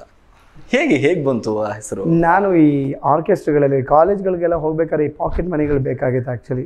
ನಾನು PUC ಓದೋ ಟೈಮಲ್ಲೆಲ್ಲ ಈ ಚೌಟ್ರಿಗಳಿಗೆ ಚಾಕು ಹಿಡ್ಕೊಂಡು ಪಂಚೆ ಸುತ್ಕೊಂಡು ಒಂದು ಚಾಕು ಹಿಡ್ಕೊಂಡು ರಾತ್ರಿ ಹೋಗೆಲ್ಲ ತರಕಾರಿ ಕಟ್ ಮಾಡಿ ಬೆಳಗ್ಗೆ ಏನೋ ಒಂದು ಡ್ರೆಸ್ ಹಾಕೊಂಡು ಹೋಗಿ ಅಡುಗೆ ಎಲ್ಲ ಬಡಿಸ್ತಿದ್ದು. ನಮಗೆ ಒಬ್ಬರ ಹೆಸರಿದೆ, ಅವ್ರ ಹೆಸರು ಒಂದು ಸತಿ ಚಿದಾನಂದನ ಏನೋ ಒಬ್ಬರ ಹೆಸರಿದೆ. ಅವ್ರು ನನ್ನನ್ನು ಬಂದು ಯಾವಾಗಲೂ ಕರ್ಕೊಂಡು ಅವ್ರು ಹಾಸ್ಟ್ಲಿಗೆ ಬಂದು ಆ ಟೈಮಲ್ಲಿ ಈ ಮಿಮಿಕ್ರಿ ಆರ್ಕೆಸ್ಟ್ರಾಗಳು ಈ ಚೌಟ್ರಿಗಳು ಇಲ್ಲೆಲ್ಲ ಹೋಗಿ ಜಗ್ಗಣ್ಣನ ಥರ ಆ್ಯಕ್ಟ್ ಮಾಡೋಕ್ಕೆ ಶುರು ಮಾಡ್ತಾನೆ. ಜಗ್ಗಣ್ಣ ಅಂದರೆ ಭಾಳ ಪ್ರೀತಿ ನನಗೆ. ಓಕೆ, ಅವ್ರ ಥರ ಆ್ಯಕ್ಟ್ ಮಾಡೋಕ್ಕೆ ಕಾಣಿಸ್ತೀರ ಸ್ವಲ್ಪ ಜೂನಿಯರ್ ಆಗಿ. ಸುಮಾರು ಜನ ಹೇಳ್ತಾರೆ ಆ್ಯಕ್ಚುಲಿ ಜಗ್ಗಣ್ಣವ್ರ ಥರ ಎಕ್ಸ್ಪ್ರೆಷನ್ ಕೊಡೋದ್ರಲ್ಲಿ ನನಗೆ ಅವರೇ ಗಾಡ್ ಫಾದರು. ಎಕ್ಸ್ಪ್ರೆಷನ್ಸ್ ನೀವು ಯಾವುದೇ ಎಕ್ಸ್ಪ್ರೆಷನ್ಸ್ ಕೇಳಿ ರಪ್ ಅಂತ ಕೊಡ್ತೀನಿ, ಟಪ್ ಅಂತ ಎಕ್ಸ್ಪ್ರೆಷನ್ ಆಟಾಡೋಕ್ಕೆ ಭಾಳ ಆಸೆ. ಅವರು ಕೊಡೋ ಎಕ್ಸ್ಪ್ರೆಷನ್ ಅದ್ಭುತವಾಗಿರ್ತದೆ. ಈಗ ನೀನು ಮೈ ಮಣ್ಣಾಕ ಈಗ ತೇಡಿ ಮತ್ತೆ ಕಳೆ ಕರ್ಕೋದು ಐರನ್ ಪೆಟ್ಟಿಗೆ ಎಕ್ಸ್ಪರ್ಟ್ ಟೀಚಿಂಗ್. ಸೊ ಈ ಥರದ್ದೆಲ್ಲ ಸುಮಾರು ಡೈಲಾಗ್ಸ್ಗಳಿಲ್ಲ. ಆವಾಗ ಮಿಮಿಕ್ರಿ ಅಂದರೆ ಭಾಳ ಕ್ರೇಜ್ ಇತ್ತು ಆ್ಯಕ್ಚುಲಿ. ಸೊ ಹಾಗಾಗಿ ಅದನ್ನೆಲ್ಲ ಅವ್ರನ್ನ ನೋಡಿ ಕಲ್ತಿರೋದು ಆ್ಯಕ್ಚುಲಿ ನಾನು. ಇನ್ನು ಜಗ್ಗೇಶ್ ಅವ್ರದ್ದು ಇನ್ನೂ ಏನೇನು ಇಷ್ಟ ನಿಮಗೆ? ಅವರು ಹೊಡೆಯೋ ಡೈಲಾಗ್ ಹೇಗಿತ್ತು? ಅವರು ನೇರವಾಗಿ ನಾನು ನೋಡಿದ್ದೆ ಕಾಮಿಡಿ ಕಿಲಾಡಿಗಳಲ್ಲಿ. ಅವ್ರ ಎದುರುಗಡೆ ಅವ್ರದ್ದೇ ಒಂದು ಸೀನ್ನ ಡೈಲಾಗ್ ಮಾಡಬೇಕಾದ್ರೆ ಫಸ್ಟ್ ಎಪಿಸೋಡು ಒಂದು ಅವಕಾಶ ಸಿಕ್ಕಿದಾಗ ಅವ್ರ ಎದುರುಗಡೆ ಮಾಡಿದಾಗ ಭಾಳ ಆಶ್ಚರ್ಯ ಅನಿಸ್ತು, ಖುಷಿ ಅನ್ನಿಸ್ತು. ಇಷ್ಟು ವರ್ಷ ಪಟ್ಟಿರೋ ಕಷ್ಟಕ್ಕೆ ಸಾರ್ಥಕ ಆಯಿತು ಅಂತೇಳಿ ಅನುಭವ ಆಯಿತು. ಆ್ಯಂಡ್ ಅವರ ಒಂದು ಮಾತುಗಳು ಭಾಳ ಅದ್ಭುತ. ಯಾಕಂದರೆ ಇಂಡಸ್ಟ್ರಿಯಲ್ಲಿ ಸುಮಾರು ಅರ್ಧಕ್ಕೆ ಕುಡಿದುಬಿಟ್ಟಿದ್ದಾರೆ. ಅವ್ರದ್ದೇ ಒಂದು ಬುಕ್ ಬರೀಬೋದು, ಅಷ್ಟು ದೊಡ್ಡ ಜ್ಞಾನ ಭಂಡಾರಣೆ ಅಂತ ಹೇಳ್ಬೋದು ನಮ್ಮ ಜಗ್ಗಣ್ಣಂಗೆ. ಅವರ ವ್ಯಕ್ತಿತ್ವ ಆಗಿರ್ಬೋದು, ಅವ್ರ ನಡವಳಿಕೆ ಆಗಿರ್ಬೋದು, ಅವರ ಒಂದು ಬುದ್ಧಿ ಹೇಳೋ ವಿಧಾನ ಆಗಿರ್ಬೋದು, ಕಲಾವಿದರುಗಳಿಗೆ ಪ್ರೋತ್ಸಾಹ ಮಾಡೋದಾಗಿರ್ಬೋದು, ಇವೆಲ್ಲವೂ ಅವರಲ್ಲಿ ನಾನು ಕಂಡಂಥ ಒಂದು ಅದ್ಭುತವಾದ ವ್ಯಕ್ತಿ ನನಗೆ. ಸೊ ಅವ್ರನ್ನ ಕೆಲವು ಟೈಮ್ ನಾನು ಇಮಿಟೇಟ್ ಮಾಡೋಕ್ಕೆ ಟ್ರೈ ಮಾಡ್ತಿರ್ತೀನಿ. ಯಾಕಂದರೆ ಯಾವ ಡೈಲಾಗ್ ಹೊಡಿಬೋದು ಅವ್ರನ್ನ? ಆ್ಯಕ್ಚುಲಿ ನನಗೊಂದು ಭಾಳ ಖುಷಿಯಾಗುತ್ತೆ ಸ್ಕಿಟ್ ನೋಡಿದ್ರೆ. ಏನಪ್ಪ ಅಂದರೆ ಹಂಗೆ ಹೋಗಿ ಹಿಂಗಾಗಿ ಹಿಂಗೆ ಹೋಗಿ ಈ ಟೈಪ್ ಆಗಿ ಆ ಟೈಪ್ ಆಗಿ ಈ ಟೈಪ್ ಬಂದ್ಬಿಡ್ತದೆ ನೋಡಿ. ಚೆನ್ನಾಗಿತ್ತಪ್ಪ, ಭಾಳ ಚೆನ್ನಾಗಿತ್ತು. ಹಿಂಗೆ ಅನ್ನೋರು ಅದು ನಮ್ಗೆ ಇವಾಗಲೂ ರಿಜಿಸ್ಟರ್ ಆಗಿಬಿಟ್ಟಿದೆ ಆ್ಯಕ್ಚುಲಿ. ಬಟ್ ಭಾಳ ಅದ್ಭುತ. ಅವ್ರ ಮುಂದೆ ಫಸ್ಟ್ ಟೈಮ್ ನೀವು ಅದನ್ನ ಆಕ್ಟ್ ಮಾಡಿದಾಗ, ಅವ್ರದ್ದೇ ಆಕ್ಟ್ ಮಾಡಿದಾಗ ಹೇಗಿತ್ತು? ಆ ಆಕ್ಟ್ ಯಾವ ರೀತಿ ಮಾಡಿದ್ರು? ಆ್ಯಕ್ಚುಲಿ ಫಸ್ಟ್ ಟೈಮ್ ಅವ್ರದ್ದು ಆ್ಯಕ್ಟ್ ಮಾಡಬೇಕಾದ್ರೆ ಅಂದರೆ ಜಡ್ಜಸ್ಗಳ ಬಗ್ಗೆ ಆ್ಯಕ್ಟ್ ಮಾಡಬೇಕಾದ್ರೆ ಅವ್ರು ಏನೆಲ್ಲ ಮಾಡ್ತಾರೆ ಸ್ಟೇಜಿಗೆ ಬರೋ ಟೈಮಲ್ಲಿ ಅದನ್ನು ನೋಡ್ಕೊಂಡು ಇಮಿಟೇಟ್ ಮಾಡಬೇಕಾಗಿತ್ತು. ವೇದಿಕೆ ಮೇಲೆ ಅವ್ರು ಹೆಂಗೆ ಬರ್ತಾರೆ, ಮೊಬೈಲ್ ಹಿಡ್ಕೊಳೋದಾಗಿರ್ಬೋದು, ಅವ್ರು ಬರೋದಾಗಿರ್ಬೋದು, ಪ್ರತಿಯೊಂದು ಅಪ್ಡೇಟ್ ಅವರು ಅಭಿಮಾನಿಗಳಿಗೆ ತಿಳಿಸ್ತಾ ಇರ್ತಾರೆ. ನಾನು ಹಂಗೆ ಕ್ಯಾಚ್ ಮಾಡಿದೆ, ಅವ್ರು ಹೆಂಗೆ ಮಾಡ್ತಾರೆ ಹಂಗೆ ನೋಡ್ಕೊಂಡು ಮಾಡಿದೆ. ವಾವ್ ಅನ್ನಿಸ್ತು ಆ್ಯಕ್ಚುಲಿ. ಜಗ್ಗಣ್ಣನು ಹೇಳಿದ್ರು ತುಂಬ ಚೆನ್ನಾಗಿತ್ತು ಕಣೋ, ತುಂಬ ಚೆನ್ನಾಗಿ ಬರ್ತಿದೆ ಮಾಡು. ಆದರೆ ನಮ್ಮ ಮಗನೇ ನಾನು ಹಂಗೆ ಮಾಡ್ತೀನೇನೋ, ತಲೆ ಯಾವಾಗಲೂ ಹಿಂಗೆ ಅಲ್ಲಾಡ್ತೀನೇನೋ ಅನ್ನೋರು. ಅಣ್ಣ ಸ್ವಲ್ಪ ಮಸಾಲೆ ಹಾಕ್ದಣ್ಣ ಅಂತೆಲ್ಲ ಹೇಳಿದ್ದು ಮಾಡ್ತಿದ್ದೆ. ತುಂಬ ಪ್ರೋತ್ಸಾಹ ಮಾಡಿದ್ರು ನಿಜ. ಇನ್ನು ಒಂದು ಜೋಗಿ ಪ್ರೇಮ ಅವರ ಅನುಕರಣೆ ಕೂಡ ಮಾಡ್ತೀರಿ ಅಂತ ಗೊತ್ತಾಯ್ತು. ಹೌದು ಹೌದು. ಅದೇ ಹೇಗೆ? ಅವರು ಇದು ಸಡನ್ನಾಗಿ ಅದು ನಮ್ಮ ಜಗ್ಗಣ್ಣನೇ ಹೇಳಿತ್ತು, ಅವ್ರು ಹಿಂಗೆ ಮಾಡ್ತಾರೆ ಕಣೋ ಅಂತ ಹೇಳಿದ್ದಕ್ಕೆ ಟಕ್ಕನ್ನು ಕ್ಯಾಚ್ ಮಾಡಿ ಅದು ಮಾಡಿತ್ತದು. ಓಕೆ ಓಕೆ ಓಕೆ ಓಕೆ ಅಪ್ಪಾಜಿ ಅಪ್ಪಾಜಿ ಅಪ್ಪಾಜಿ ಅಪ್ಪಾಜಿ ಅಪ್ಪಾಜಿ ಅಪ್ಪಾಜಿ ನೋಡಿ ಅಪ್ಪಾಜಿ ಅಪ್ಪಾಜಿ ಇಲ್ಲೊಂದು ಕ್ಯಾನ್ ಇರ್ತದೆ ಅಪ್ಪಾಜಿ, ರಪ್ಪಂದು ಲಾಂಗಲ್ಲಿ ಬಂದು ಹೊಡಿತಾರೆ ಅಪ್ಪಾಜಿ, ಫಳ್ಳ ಅಂತ ನೀರು ಬಂದ್ಬಿಡ್ತದೆ ಅಪ್ಪಾಜಿ ಅಪ್ಪಾಜಿ ಅಪ್ಪಾಜಿ ಡ್ರೋನ್ ಅಪ್ಪಾಜಿ ಅಪ್ಪಾಜಿ ಡ್ರೋನ್ ಬಂದಿದ ತಕ್ಷಣ ಅಪ್ಪಾಜಿ ಎಲ್ಲ ಫುಲ್ ಒಂದೇ ಓಡ್ ಬರ್ತಿರ್ತಾರೆ ಅಪ್ಪಾಜಿ ಅಪ್ಪಾಜಿ ಸೂಪರ್ ಅಪ್ಪಾಜಿ ಅಪ್ಪಾಜಿ ಓಕೆ ಓಕೆ ಓಕೆ ಓಕೆ ಅಪ್ಪಾಜಿ. ಸೊ ಈ ಥರದ ಒಂದು ಸ್ಲ್ಯಾಂಗ್, ಆ ಸ್ಪೀಡು, ಆ ಇಂಗ್ಲೀಷು ಕನ್ನಡ ಎಲ್ಲ ಮಿಕ್ಸ್ ಮಾಡಿ ಮಾಡುವಂಥದ್ದು ಅದೆಲ್ಲೋ ಹೇಳ್ದಾಗ ಅದು ವಾವ್ ಅನಿಸ್ತು. ಪ್ರೇಮ್ ಸಾರ್ ಅಂತೂ ಲೇ ನನ್ನ ಮಗನೇ ನನ್ನೇ ಕಾಲು ಎಳಿತೇನೋ ಬಾರೋ ನಿಂಗೆ ಐತೆ ಅಂತ ಹೇಳ್ಬಿಟ್ಟು ಆ್ಯಕ್ಚುಲಿ ಏಕಲವ್ಯ ಅನ್ನೋ ಸಿನಿಮಾದಲ್ಲಿ ಚಾನ್ಸ್ ಎಲ್ಲ ಕೊಟ್ಟರು. ಏಕಲವ್ಯ ನೀವು ಜಿ ಕನ್ನಡದಲ್ಲಿ ಮಾಡ್ಬೇಕಾಗಿದ್ರೆ ಅವಾಗ ಮಾಡ್ತೀರಾ, ಕಾಮಿಡಿ ಕಿಲಾಡಿಲಿ ಅದರಲ್ಲೂ ಕೂಡ ಶೂಟ್ ಮಾಡ್ತೀರಾ ನೀವು. ಹೌದು. ಅವಾಗ ಪ್ರೇಮ್ ಸರ್ ಬಂದಿರ್ತಾರೆ, ಮಾತಾಡ್ತಾರೆ. ಹೇಗಿತ್ತು ಆ ಮೂಮೆಂಟ್? ಎಲ್ಲೋ ಒಬ್ಬ ನಿಜವಾದ ಕಲಾವಿದನಿಗೆ ಅವರ ಎದುರುಗಡೆನೆ ಅಥವಾ ಒಂದು ವೇದಿಕೆ ಮೇಲೆ ಅವ್ರ ಥರ ಪ್ರೆಸೆಂಟ್ ಮಾಡಿದಾಗ, ಅಥವಾ ಎಲ್ಲೋ ಒಂದು ಒಬ್ಬ ಕಲಾವಿದನಾಗಿ ಇನ್ನೊಬ್ಬ ದೊಡ್ಡ ಕಲಾವಿದರ ಮುಂದೆ ಪ್ರದರ್ಶನ ಮಾಡಬೇಕಾದ್ರೆ ಅದರದ್ದು ವ್ಯಾಮೋಹನೆ, ಅದ್ರ ಏನು ಹೇಳ್ತಾರೆ, ಅದ್ರ ಶಕ್ತಿನೇ ಬೇರೆ, ಅದು ಎನರ್ಜಿನೇ ಬೇರೆ. ಎಲ್ಲ ಒಂದು ಕಡೆ ಅವ್ರು ಬ್ಲೆಸ್ಸಿಂಗ್ ಮಾಡ್ಬೋದು ಅಥವಾ ಆಶೀರ್ವಾದ ಮಾಡ್ಬೋದು, ಇಲ್ಲ ನಮ್ಗೆ ಏನೋ ಒಂದು ಚಾನ್ಸ್ ಕೊಡ್ಬೋದೇನೋ ನಮ್ಮ ಟ್ಯಾಲೆಂಟ್ ನೋಡಿ, ಈ ಥರದ ಯೋಚನೆ ತಲೆಯಲ್ಲಿ ಬಂದುಬಿಡ್ತವೆ. ಹಾಗಾಗಿ ನನಗೆ ಅವ್ರ ಮುಂದೆ ಮಾಡಿದ್ದಾಗಿರ್ಬೋದು. ಎಕ್ಸಾಂಪಲ್ ಪ್ರತಿದಿನ ನಾವು ಜಗಣ್ಣನ ಮುಂದೆ ಮಾಡ್ಬೇಕಾದ್ರೆ ನಾವು ಖುಷಿ ಅನ್ಸೋದು. ಯಾಕಂದರೆ ಗುರು ಇವ್ರ ಮುಂದೆ ಮಾಡಿದ್ರೆ ಎಲ್ಲೋ ಒಂದು ಕಡೆ ಚಾನ್ಸ್ ಸಿಗ್ತದೆ, ಜನ ನೋಡ್ತಿರ್ತಾರೆ, ಒಳ್ಳೆ ಕಮೆಂಟ್ಸ್ ಕೊಡ್ತಾರೆ, ಮಾಡ್ಬಿಡೋಣ ಗುರು. ನಮ್ಗೆ ಅದು ಪ್ರತಿದಿನ ಮಾಡಿ ಮಾಡಿ ಮಾಡಿ ಅಂತಾರೆ ಯೂನಿವರ್ಸಿಟಿ ಅದಂಗೆ ಹೋಗೋಯ್ತು. ಏನೇ ಕ್ಯಾರೆಕ್ಟರ್ ಕೊಟ್ಟರು ರಪ್ಪ ಅಂತ ಮಾಡ್ತಿದ್ದು. ನಾನು ಇಷ್ಟು ಮಾಸ್ಕ್ ಹಾಕ್ಕೊಂಡು ಹೋದ್ರು ಜನ ಕಂಡುಹಿಡಿತಾರೆ, ವಾಯ್ಸಲ್ಲಿ ಕಂಡುಹಿಡಿತಾರೆ. ಆಶ್ಚರ್ಯ ಆಗೋಯ್ತು, ಏನು ಜನಪ್ಪ ಯಪ್ಪ ಅವರೆಲ್ಲ ನಮ್ಮನ್ನು ತಲೆಗೆ ಹಾಕ್ಕೊಂಡಿಲ್ಲ, ಮನಸ್ಸಿಗೆ ಹಾಕ್ಕೊಂಬಿಟ್ಟಾರೆ. ಇವತ್ತು 8 ವರ್ಷ ಆಗಿದೆ ಕಾಮಿಡಿ ಕಿಲಾಡಿಗಳು ಬಂದು ಇವತ್ತು ಜನ ಗುರುತಿಸ್ತಾರೆ. ಇಲ್ಲ, ಅದು ಆಶ್ಚರ್ಯ. ಕಿರುತೆರೆಯಲ್ಲಿ ಮೊದಲನೇ ಬಾರಿಗೆ ನಟನೆ ಮಾಡಿ ಅತಿ ಹೆಚ್ಚಾಗಿ ಹಾಸ್ಯ ನಟರಲ್ಲಿ ಕೂಡ ನೀವು ಒಬ್ರು. ತುಂಬ ಖುಷಿ ಆಗುತ್ತೇನೆ, ಯಾಕಂದರೆ ನಿಮ್ಮಂಥವ್ರನ್ನ ನಾವು ಇವತ್ತು ಕರ್ನಾಟಕದಲ್ಲಿ ನಾವು ಪಡ್ಕೊಂಡಿದ್ದೀವಿ. ಹಾಸ್ಯ ನಿಮ್ಮಂಥವ್ರು ನಾವು ನೋಡ್ತಾ ಇದ್ದೀವಿ ಅಂತಂದರೆ ಎಷ್ಟೇ ಕಷ್ಟಗಳು ಇದ್ದರೂ ಕೂಡ ಮನೆಯಲ್ಲಿ ಟಿ ವಿ ಆನ್ ಮಾಡಿದಾಗ ಏನಾದರೂ ಕಾಮಿಡಿ ಕಿಲಾಡಿ ಅದರಲ್ಲೂ ಕೂಡ ಲೋಕಿಯವರು ಬಂದರೆ ಸಾಕು, ಏನೋ ಒಂದು ಮುಖದಲ್ಲಿ ಖುಷಿ. ಎಷ್ಟೇ ಕಷ್ಟ ಬಂದರೂ ಕೂಡ ನಗಾಡ್ಬೋದು. ಈಗ ಸುಮಾರು ಜನ ಆ್ಯಕ್ಚುಲಿ ಲೇಡಿ ಪಾತ್ರಗಳಲ್ಲಿ ಗುರುತಿಸಿ ತುಂಬ ಮಾತಾಡ್ಸಿದ್ದಾರೆ. ಆ್ಯಕ್ಚುಲಿ ನೀವು ಪ್ರೆಗ್ನೆಂಟ್ ಲೇಡಿದೊಂದು ಮಾಡಿದ್ದು ತುಂಬ ಚೆನ್ನಾಗಿತ್ತು. ಆಮೇಲೆ ಯಾವುದೋ ಒಂದು ನೈಟ್ ಹಾಕೊಂಡು ಕೆರ್ಕೊಂಡೆಲ್ಲ ಬಂದಿದ್ರಿ, ಏನು ಬಿದ್ದು ನಕ್ಕಿದ್ದೀವಿ ಸಾರ್ ಅಂತಾರೆ. ಅಲ್ಲಿ ನಾನಂತೂ ನೋಡಿದಾಗ ತುಂಬ ಖುಷಿ ಆಗುತ್ತೆ, ಏನೆಲ್ಲ ಹಿಂಗೆಲ್ಲ ಆ್ಯಕ್ಟಿಂಗ್ ಮಾಡ್ತಾರೆ. ಸೊ ನೀವು ಈ ಚಿತ್ರರಂಗ ಬರೋಕ್ಕಿಂತ ಮುಂಚೆ ನೀವು ಕೂಡ ಆ್ಯಕ್ಟ್ ಮಾಡಬೇಕು ಮಾಡಬಾರ್ದು ಅನ್ನೋ ಒಂದು ಹೊಟ್ಟೆ ಪಾಡಿಗಾಗಿಗೋಸ್ಕರ ಈ ಕೆಲಸ ಮಾಡ್ತಿರ್ತೀರಾ, ಅಲ್ಲಿ ಇಲ್ಲಿ ಅಲ್ದು. ಈ ಬಂದಿದ್ದು ಹೇಗೆ ಅಂತ ಈ ಕಲೆ? ಇದು ಎಲ್ಲೋ ಒಂದು ನನಗೆ ಯಾವಾಗಲೂ ಆಸೆ ಗುರುತಿಸ್ಕೊಬೇಕು ಅಂತ ಹೇಳಿ. ಆದರೆ ಗುರುತಿಸ್ಕೊಬೇಕು ಅಂತ ಇದೇ ರೀತಿ ಅಂತ ಇದ್ದಿಲ್ಲ, ಬಟ್ ಒಳ್ಳೆ ಕಲಾವಿದ ಆಗಬೇಕು ಅನ್ನೋದಂತೂ ಗ್ಯಾರಂಟಿ ಇತ್ತು. ಓಕೆ, ನಿಮಗೆ ಪೇಪರ್ ಕಟ್ಟಿಂಗ್ಸ್ ಎಲ್ಲ ತೋರಿಸ್ತೀನಿ. ಆ್ಯಕ್ಚುಲಿ ನಿಮಗೆ 15 ವರ್ಷದ ಹಿಂದೆ 10 ವರ್ಷದ ಹಿಂದೆ ನಾನು ಮಾಡಿದಂಥ ನಟನೆಗಳ ಆರ್ಟಿಕಲ್ ಪೇಪರ್ಗಳು ವಿತ್ ಫೋಟೋ ಎಲ್ಲವೂ ಇದೆ. ಸುಮಾರು ಜನ ಹೇಳ್ತಾರೆ, ಏನು ಗುರು ನೀನು ಬರೀ ಇದೇ ಹೇಳ್ತಿರ್ತೀಯ, ಯಾವಾಗಲೂ ಯಾರಾದರೂ ಇಂಟರ್ವ್ಯೂ ಬರ್ತಾರೆ ಮಾಡ್ತಾರೆ, ಅವರು ಅದೇ ಪ್ರಶ್ನೆ ಕೇಳ್ತಾರೆ, ನೀವು ಅದೇ ಹೇಳ್ತಿರ್ತೀರ ಅಂತ ಮೇ ಬಿ ಅನ್ಕೊಬೋದು, ಅಥವಾ ನಿಮಗೆ ಬರ್ಬೋದು ತಲೆಗೆ ಪ್ರಶ್ನೆಗಳು. ಅದರದ್ದು ಎಲ್ಲವೂ ಪೇಪರ್ ಕಟ್ಟಿಂಗ್ಸ್ ಇದೆ. Ran ನವ್ A kid become A star ಅಂದರೆ ಬೀದಿಯಲ್ಲಿ ಭಿಕ್ಷೆ ಬೇಡ್ತಿದ್ದಂಥ ಹುಡುಗ ಇವತ್ತು ಸಿನಿಮಾ ನಟನೆ ಮಾಡ್ತಿದ್ದಾನೆ ಅಂತೇಳಿ. ಹಸಿವು, ಏನಾದರೂ ಮಾಡಬೇಕು, ಗುರುತಿಸ್ಕೊಬೇಕು. ಅಪ್ಪ ಅಮ್ಮ ಪ್ರೀತಿ ಸಿಕ್ಕಿಲ್ಲ, ಎಲ್ಲೋ ಒಂದು ಕಡೆ ಆ ಎಮೋಷ್ನಲ್, ಆ ಬಾಂಧವ್ಯ ಸಂಬಂಧಗಳ ಜೊತೆ ನಾನು ಬೆರೆತಿಲ್ಲ, ಎಲ್ಲೋ ಒಂದು ನೋವು, ತಂದೆ ಪ್ರೀತಿ ಸಿಕ್ಕಿಲ್ವಲ್ಲ. ನಾನು ಯಾವುದೇ ಒಂದು ಪ್ರಶ್ನೆ, ನಾನು ಲಾ ಓದಬೇಕಾದ್ರೆ ಪ್ರತಿಯೊಂದು ಕಾಂಪಿಟೇಷನ್ಗಳು ನಾನು ಮುಂದಿರ್ತಿದ್ದೆ. ಎಲ್ಲರಿಗೂ ಅಪ್ಪ ಅಮ್ಮ ಅವ್ರಿಗೆ ಪ್ರೈಸ್ ಇಸ್ಕೊಬೇಕಾದ್ರೆ ಅಪ್ಪ ಅಮ್ಮ ಮುಂದೆ ಇರ್ತಾರೆ, ನನಗೆ ಇಸ್ಕೊಬೇಕಾದ್ರೆ ಯಾರು ಇಲ್ವಲ್ಲ ಗುರು, ನಾನು ಗೆದ್ದಿದ್ದೀನಿ, ನನಗೆ ಮುಂದೆಗಡೆ ಯಾರೂ ಇಲ್ವಲ್ಲ ಇನ್ನೊಂದು ಫೀಲ್. ಆದರೆ ಜನ ಕಾಣಿಸೋರು, ಚಪ್ಪಾಳೆಗಳು ಕಾಣಿಸೋದು, ಅದು ನನಗೆ ವಾವ್ ಅನ್ಸೋದು. ಬಟ್ ಹಾಗಾಗಿ ಇನ್ನು ಭಾಳ ಎತ್ತರಕ್ಕೆ ಏನಾದರೂ ಮಾಡಬೇಕು, ಹಂಗೆ ಮಾಡಿದ್ರೇ ಸಾಧ್ಯ ಅಂತ ಹೇಳಿ ಭಾಳ ಖುಷಿಯಾಗಿ ನಾನೇನೋ ಮಾಡಿದೆ. ಬಟ್ ಕಾಮಿಡಿ ಕಿಲಾಡಿಗಳು ಬಂದಾಗಲೇ ನನಗೆ ಅನಿಸಿತು, ಓಕೆ ಇದೊಂದು ವೇದಿಕೆ, ನಿಜವಾದ ವೇದಿಕೆ ಅಂತ. ಎಸ್, ನಾನು ನಿಮಗೊಂದು ತೋರಿಸ್ತೀನಿ ಕೆಲವೊಂದು ಪೇಪರ್ಗಳು. ಟೈಟಲ್ ನೋಡಿ ಏನಿದೆ. ಎಸ್, ಭಿಕ್ಷುಕನಾಗಿದ್ದವ ಈಗ ಪೂಜಾ ಗಾಂಧಿ ಹೀರೋ. ಇದು ಪೂಜಾ ಗಾಂಧಿಯವ್ರ ಜೊತೆ ಜನವರಿ 1 ಬಿಡುಗಡೆ ಅಂತ ಹೇಳಿ ಒಂದು ಸಿನಿಮಾ ಲೀಡ್ ಪಾತ್ರದಲ್ಲಿ ಮಾಡಿದಂಥ ಸಿನಿಮಾ ನಾನಿದು. ನನ್ನ ಪೋಸ್ಟರ್ ಇದೆ ಆ್ಯಂಡ್ ನಿಮಗೆ ಡೇಟು ಸಹ ತೋರಿಸ್ತೀನಿ ರೀ. ಅದರದ್ದೇ ಇನ್ನೊಂದು ಪೋಸ್ಟರ್ ಇದೆ, ತೋರಿಸ್ತೀನಿ. ಇದು ಆಫ್ಟರ್ ಕಾಮಿಡಿ ಕಿಲಾಡಿಗಳಾದಮೇಲೆ ಬಂತದ್ದು. ಇಲ್ಲಿ ಕಾಮಿಡಿ ಕಿಲಾಡಿ ಲೋಕಿಗೆ ಒಲಿದ ಭಾಗ್ಯ, ನಾವೇ ಭಾಗ್ಯವಂತರು ಅಂತೇಳಿ ಸಿನಿಮಾ. ಹೌದು. ಇದು ನೋಡಿ, ಇಲ್ಲಿ ಬಿಗ್ ಬಾಸ್ ಇದೆ, ಬಿಗ್ ಬಾಸ್. ಆದರೆ ಇದೇ ಪಕ್ಕದಲ್ಲಿ ಏನಿದೆ ನೋಡಿ, ಈಗ ಮೊನ್ನೆ ತಾನೇ ಬಿಗ್ ಬಾಸ್ಗೆ ಹೋಗಿ ಬಂದೆ, ಬಟ್ ಇಲ್ಲಿಂದ ಇಲ್ಲಿಗೆ ಬಂದಿದ್ದೀನಿ. ಟೈಮ್ ಯಾವಾಗ ಹೇಗೆ ಬರುತ್ತೆ ಅನ್ನೋದು ಗೊತ್ತಾಗಲ್ಲ. ಇದು ಡೇಟ್ ತೋರಿಸಿ ನಿಮಗೆ, 2030, 10 ವರ್ಷದ ಹಿಂದೆ. 10 ವರ್ಷದ ಹಿಂದೆ ನೋಡಿ, ಅಲ್ಲಿ ಡೇಟ್ ಒಂದು ಸ್ವಲ್ಪ ಝೂಮ್ ಮಾಡೋದು ಗೊತ್ತಾಗುತ್ತೆ ನಿಮಗೆ. ಎಸ್, ಇನ್ನೂ ಕೂಡ ಹಾಗೆ ಇದೆ ಪೇಪರು. ಪ್ರತಿಯೊಂದು ಪೇಪರ್ ಆರ್ಟಿಕಲ್ ಇಕ್ಕಿದ್ದೀನಿ, ಕಾರಣ ಒಂದು ದಿವಸ ಇದು ಯೂಸಿಗೆ ಬರುತ್ತೆ, ಬೇರೆಯವ್ರಿಗೆ ಒಂದು ರೋಲ್ ಮಾಡಲ್ ಆಗ್ಬೋದು, ಜನಗಳಿಗೆ ಗೊತ್ತಾಗ್ಬೋದು ಅಂತ ಹೇಳಿ. ಆ್ಯಂಡ್ ನಾನಿದು ಬೀದಿ ನಾಟಕಗಳು ಮಾಡಿದಂಥ, ಇದು ಸುಮಾರು ಜಾಥಾಗಳು ಹೋಗಿ ಬೀದಿ ನಾಟಕ ಮಾಡಿದಂಥದ್ದು.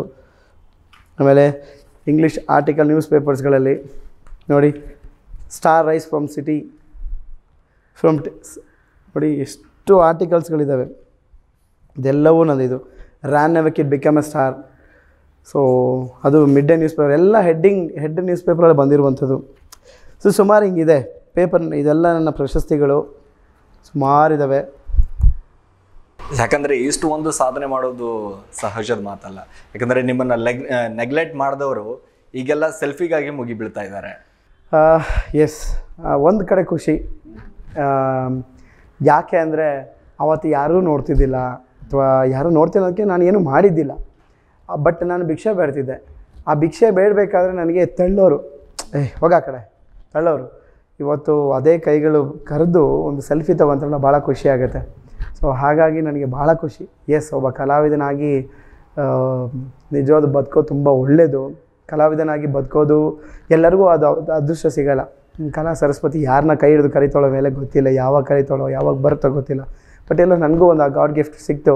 ಸೊ ಇವತ್ತು ಜನಗಳ ಮುಂದೆ ಅದ್ಭುತವಾಗಿ ನಟನೆ ಮಾಡ್ಕೊಂಡಿದ್ದೀನಿ. ಲೋಕಿ ಅವರಿಗೆ ಯಾವತ್ತಾದರೂ ಒಬ್ಬರೇ ಹೋಗಿ ಹತ್ತು ಈ ಸಾಕಪ್ಪ ಈ ಜೀವನ ನನಗೆ ತುಂಬ ಸಲ ಯಾವಾಗಾದ್ರೂ ಅನಿಸಿದ್ಯಾ? ಹೀಗೆ ತುಂಬ ಸದ್ಯ ಆಗಿದೆ. ಕೆಲವು ಟೈಮ್ ಚಾನ್ಸ್ಗಳೆಲ್ಲ ಬಂದಾಗ ಅದು ದಕ್ಕದೇ ಇದ್ದಾಗ ಕೈಗೆ ಸಿಗುತ್ತೆ, ಬಾಯಿಗೆ ಸಿಗಲ್ಲ. ಹಾಗಾಗಿದ್ದು ಐತೆ. ಚಾನ್ಸ್ಗೋಸ್ಕರ ಅಲ್ದಿರೋದು ಐತೆ. ತುಂಬ ಸತಿ ಹತ್ತಿರೋದು ಐತೆ. ಯಾಕಪ್ಪ ಎಲ್ಲವೂ ಕೊಟ್ಟಿದ್ಯಾ ನೀನು, ಬಟ್ ಯಾಕೋ ಸಿಕ್ತಿಲ್ವಲ್ಲ. ಅದು ಡ್ಯಾನ್ಸ್ ಮಾಡ್ತೀನಿ, ಮಿಮಿಕ್ರಿ ಮಾಡ್ತೀನಿ, ಹಾಡು ಹೇಳ್ತೀನಿ, ನಟನೆ ಸಹ ಮಾಡ್ತೀನಿ, ಪೇಂಟಿಂಗ್ ಮಾಡ್ತೀನಿ, ಇಂಥದ್ದಿಲ್ಲ ಅಂತಲ್ಲ ಎಲ್ಲವೂ ಮಾಡ್ತೀನಿ. ಯಾಕೆ ನನಗೆ ಹಿಂಗೆ, ನನ್ನ ಕಲರಾ ಅಥವಾ ನಾನು ಹಿಂಗೆ ಕರ್ರಿಗಿದ್ದೀನಿ ಅಂತನಾ? ಬಟ್ ಇವೆಲ್ಲ ಆ ಟೈಮಲ್ಲಿ ಅನಿಸೋದು, ಆ ಟೈಮಲ್ಲಿ. ಬಟ್ ಯಾವುದೂ ಅಲ್ಲ. ಇದು colour not a matter, colour matter ಅಲ್ಲ. ಆ್ಯಂಡ್ ನಮ್ಮ ಹಾರ್ಡ್ ವರ್ಕು ಪ್ರತಿ ಸರಿನೂ ಅದು ಎಷ್ಟು ಸತಿ ಪೆಟ್ಟು ಬೀಳುತ್ತೋ ಒಂದು ದಿನ ಎಲ್ಲಾದರೂ ಮೇಲೆ ಕರೆಯುತ್ತೆ. ಎಸ್, ಕಲೆಗೆ ಬೆಲೆ ಸಿಗುತ್ತೆ ಅದು ನಿಜವಾಗ್ಲೂ. ಸೊ ಕಲೆ ಯಾರಪ್ಪನ ಸೊತ್ತು, ನಾನು ಯಾವಾಗಲೂ ಹೇಳ್ತಿರ್ತೀನಿ ಎಲ್ಲ ಕಡೆ, ಕಲೆ ಯಾರಪ್ಪನ ಸೊತ್ತು. ನೀವು ಚೆನ್ನಾಗಿ ಮಾಡ್ತಂದರೆ ಜನ ಕಂಡುಹಿಡಿತಾರೆ, ಜನ ಗುರುತಿಸ್ತಾರೆ, ಜನ ಕೈ ಹಿಡಿದು ಆ್ಯಕ್ಟ್ ಮಾಡಿಸ್ತಾರೆ ಡೆಫಿನೆಟ್ಲಿ. ಆ ಒಂದಿದ್ರಲ್ಲಿ ನನ್ನ ಕಾಮಿಡಿ ಕಿಲಾಡಿ ಗುರುತಿಸೋದಕ್ಕೆ ಇವತ್ತು ಸುಮಾರು 25 ಸಿನಿಮಾಗಳಾಗಿದೆ. 5 ಸಿನಿಮಾ ರಿಲೀಸ್ ಆಗಬೇಕು. ಈಗ ನಾಯಕ ನಟನಾಗಿ ಮಾಡಿರುವಂಥ ಸಿನಿಮಾ ಗೆಳೆಯ ಅಂತ ಹೇಳಿ, ನಾವೇ ಭಾಗ್ಯವಂತರು. ಈಗ 13 ಅಂತ ಒಂದು ಸಿನಿಮಾ ರಿಲೀಸ್ ಆಗ್ತಾಯಿದೆ. ಪ್ರಮೋದ್ ಶೆಟ್ಟಿಯವ್ರ ಜೊತೆ ಮಾಡಿದೆ, ಬಾಬು ಸರ್ ಮಾಡಿರುವಂಥದ್ದು. ಹಾಗೆ SIT ಅಂತ ಒಂದು ಸಿನಿಮಾ, ಸುಮಾರು ಸಿನಿಮಾಗಳು ರಿಲೀಸ್ಗೆ ಅಂತ ಕಾಯ್ತಾ ಇದ್ದೀನಿ. ಸೊ ನೋಡಬೇಕು. ಲೋಕಿ ಅವರಿಗೆ ಕೆಲವೊಂದು ಬರ್ಡ್ಸ್ಗಳದ್ದು ಕೂಡ ಮಿಮಿಕ್ರಿ ಮಾಡ್ತಾರೆ. ಹೌದು, ಇದು ನನಗೆ ಮಿಮಿಕ್ರಿ ಅಂದರೆ ಹೇಳ್ತಿದ್ದಲ್ಲ, ಆ್ಯಕ್ಟರ್ಗಳ ಥರ ಮಾಡೋಕ್ಕೆ ಭಾಳ ಆಸೆ ಇತ್ತು. ಇದೆಲ್ಲರೂ ಕಾಮನಾಗಿ ಮಾಡ್ತಾರೆ. ನಾನೇನು ಯುನೀಕಾಗಿ ಮಾಡಬೇಕು, ಲೋಕೇಶ್ ಅಂದರೆ ಒಂದು ಯುನೀಕ್ ಅನ್ನೋ ಥರ ಫೀಲ್ ಆಗಬೇಕು ಅಂತ ಹೇಳಿ ಮಾಡ್ತಿದ್ದೆ. ಅದು ಲೈಕ್ ಸಿಂಪಲ್ ಹಿಂಗೆ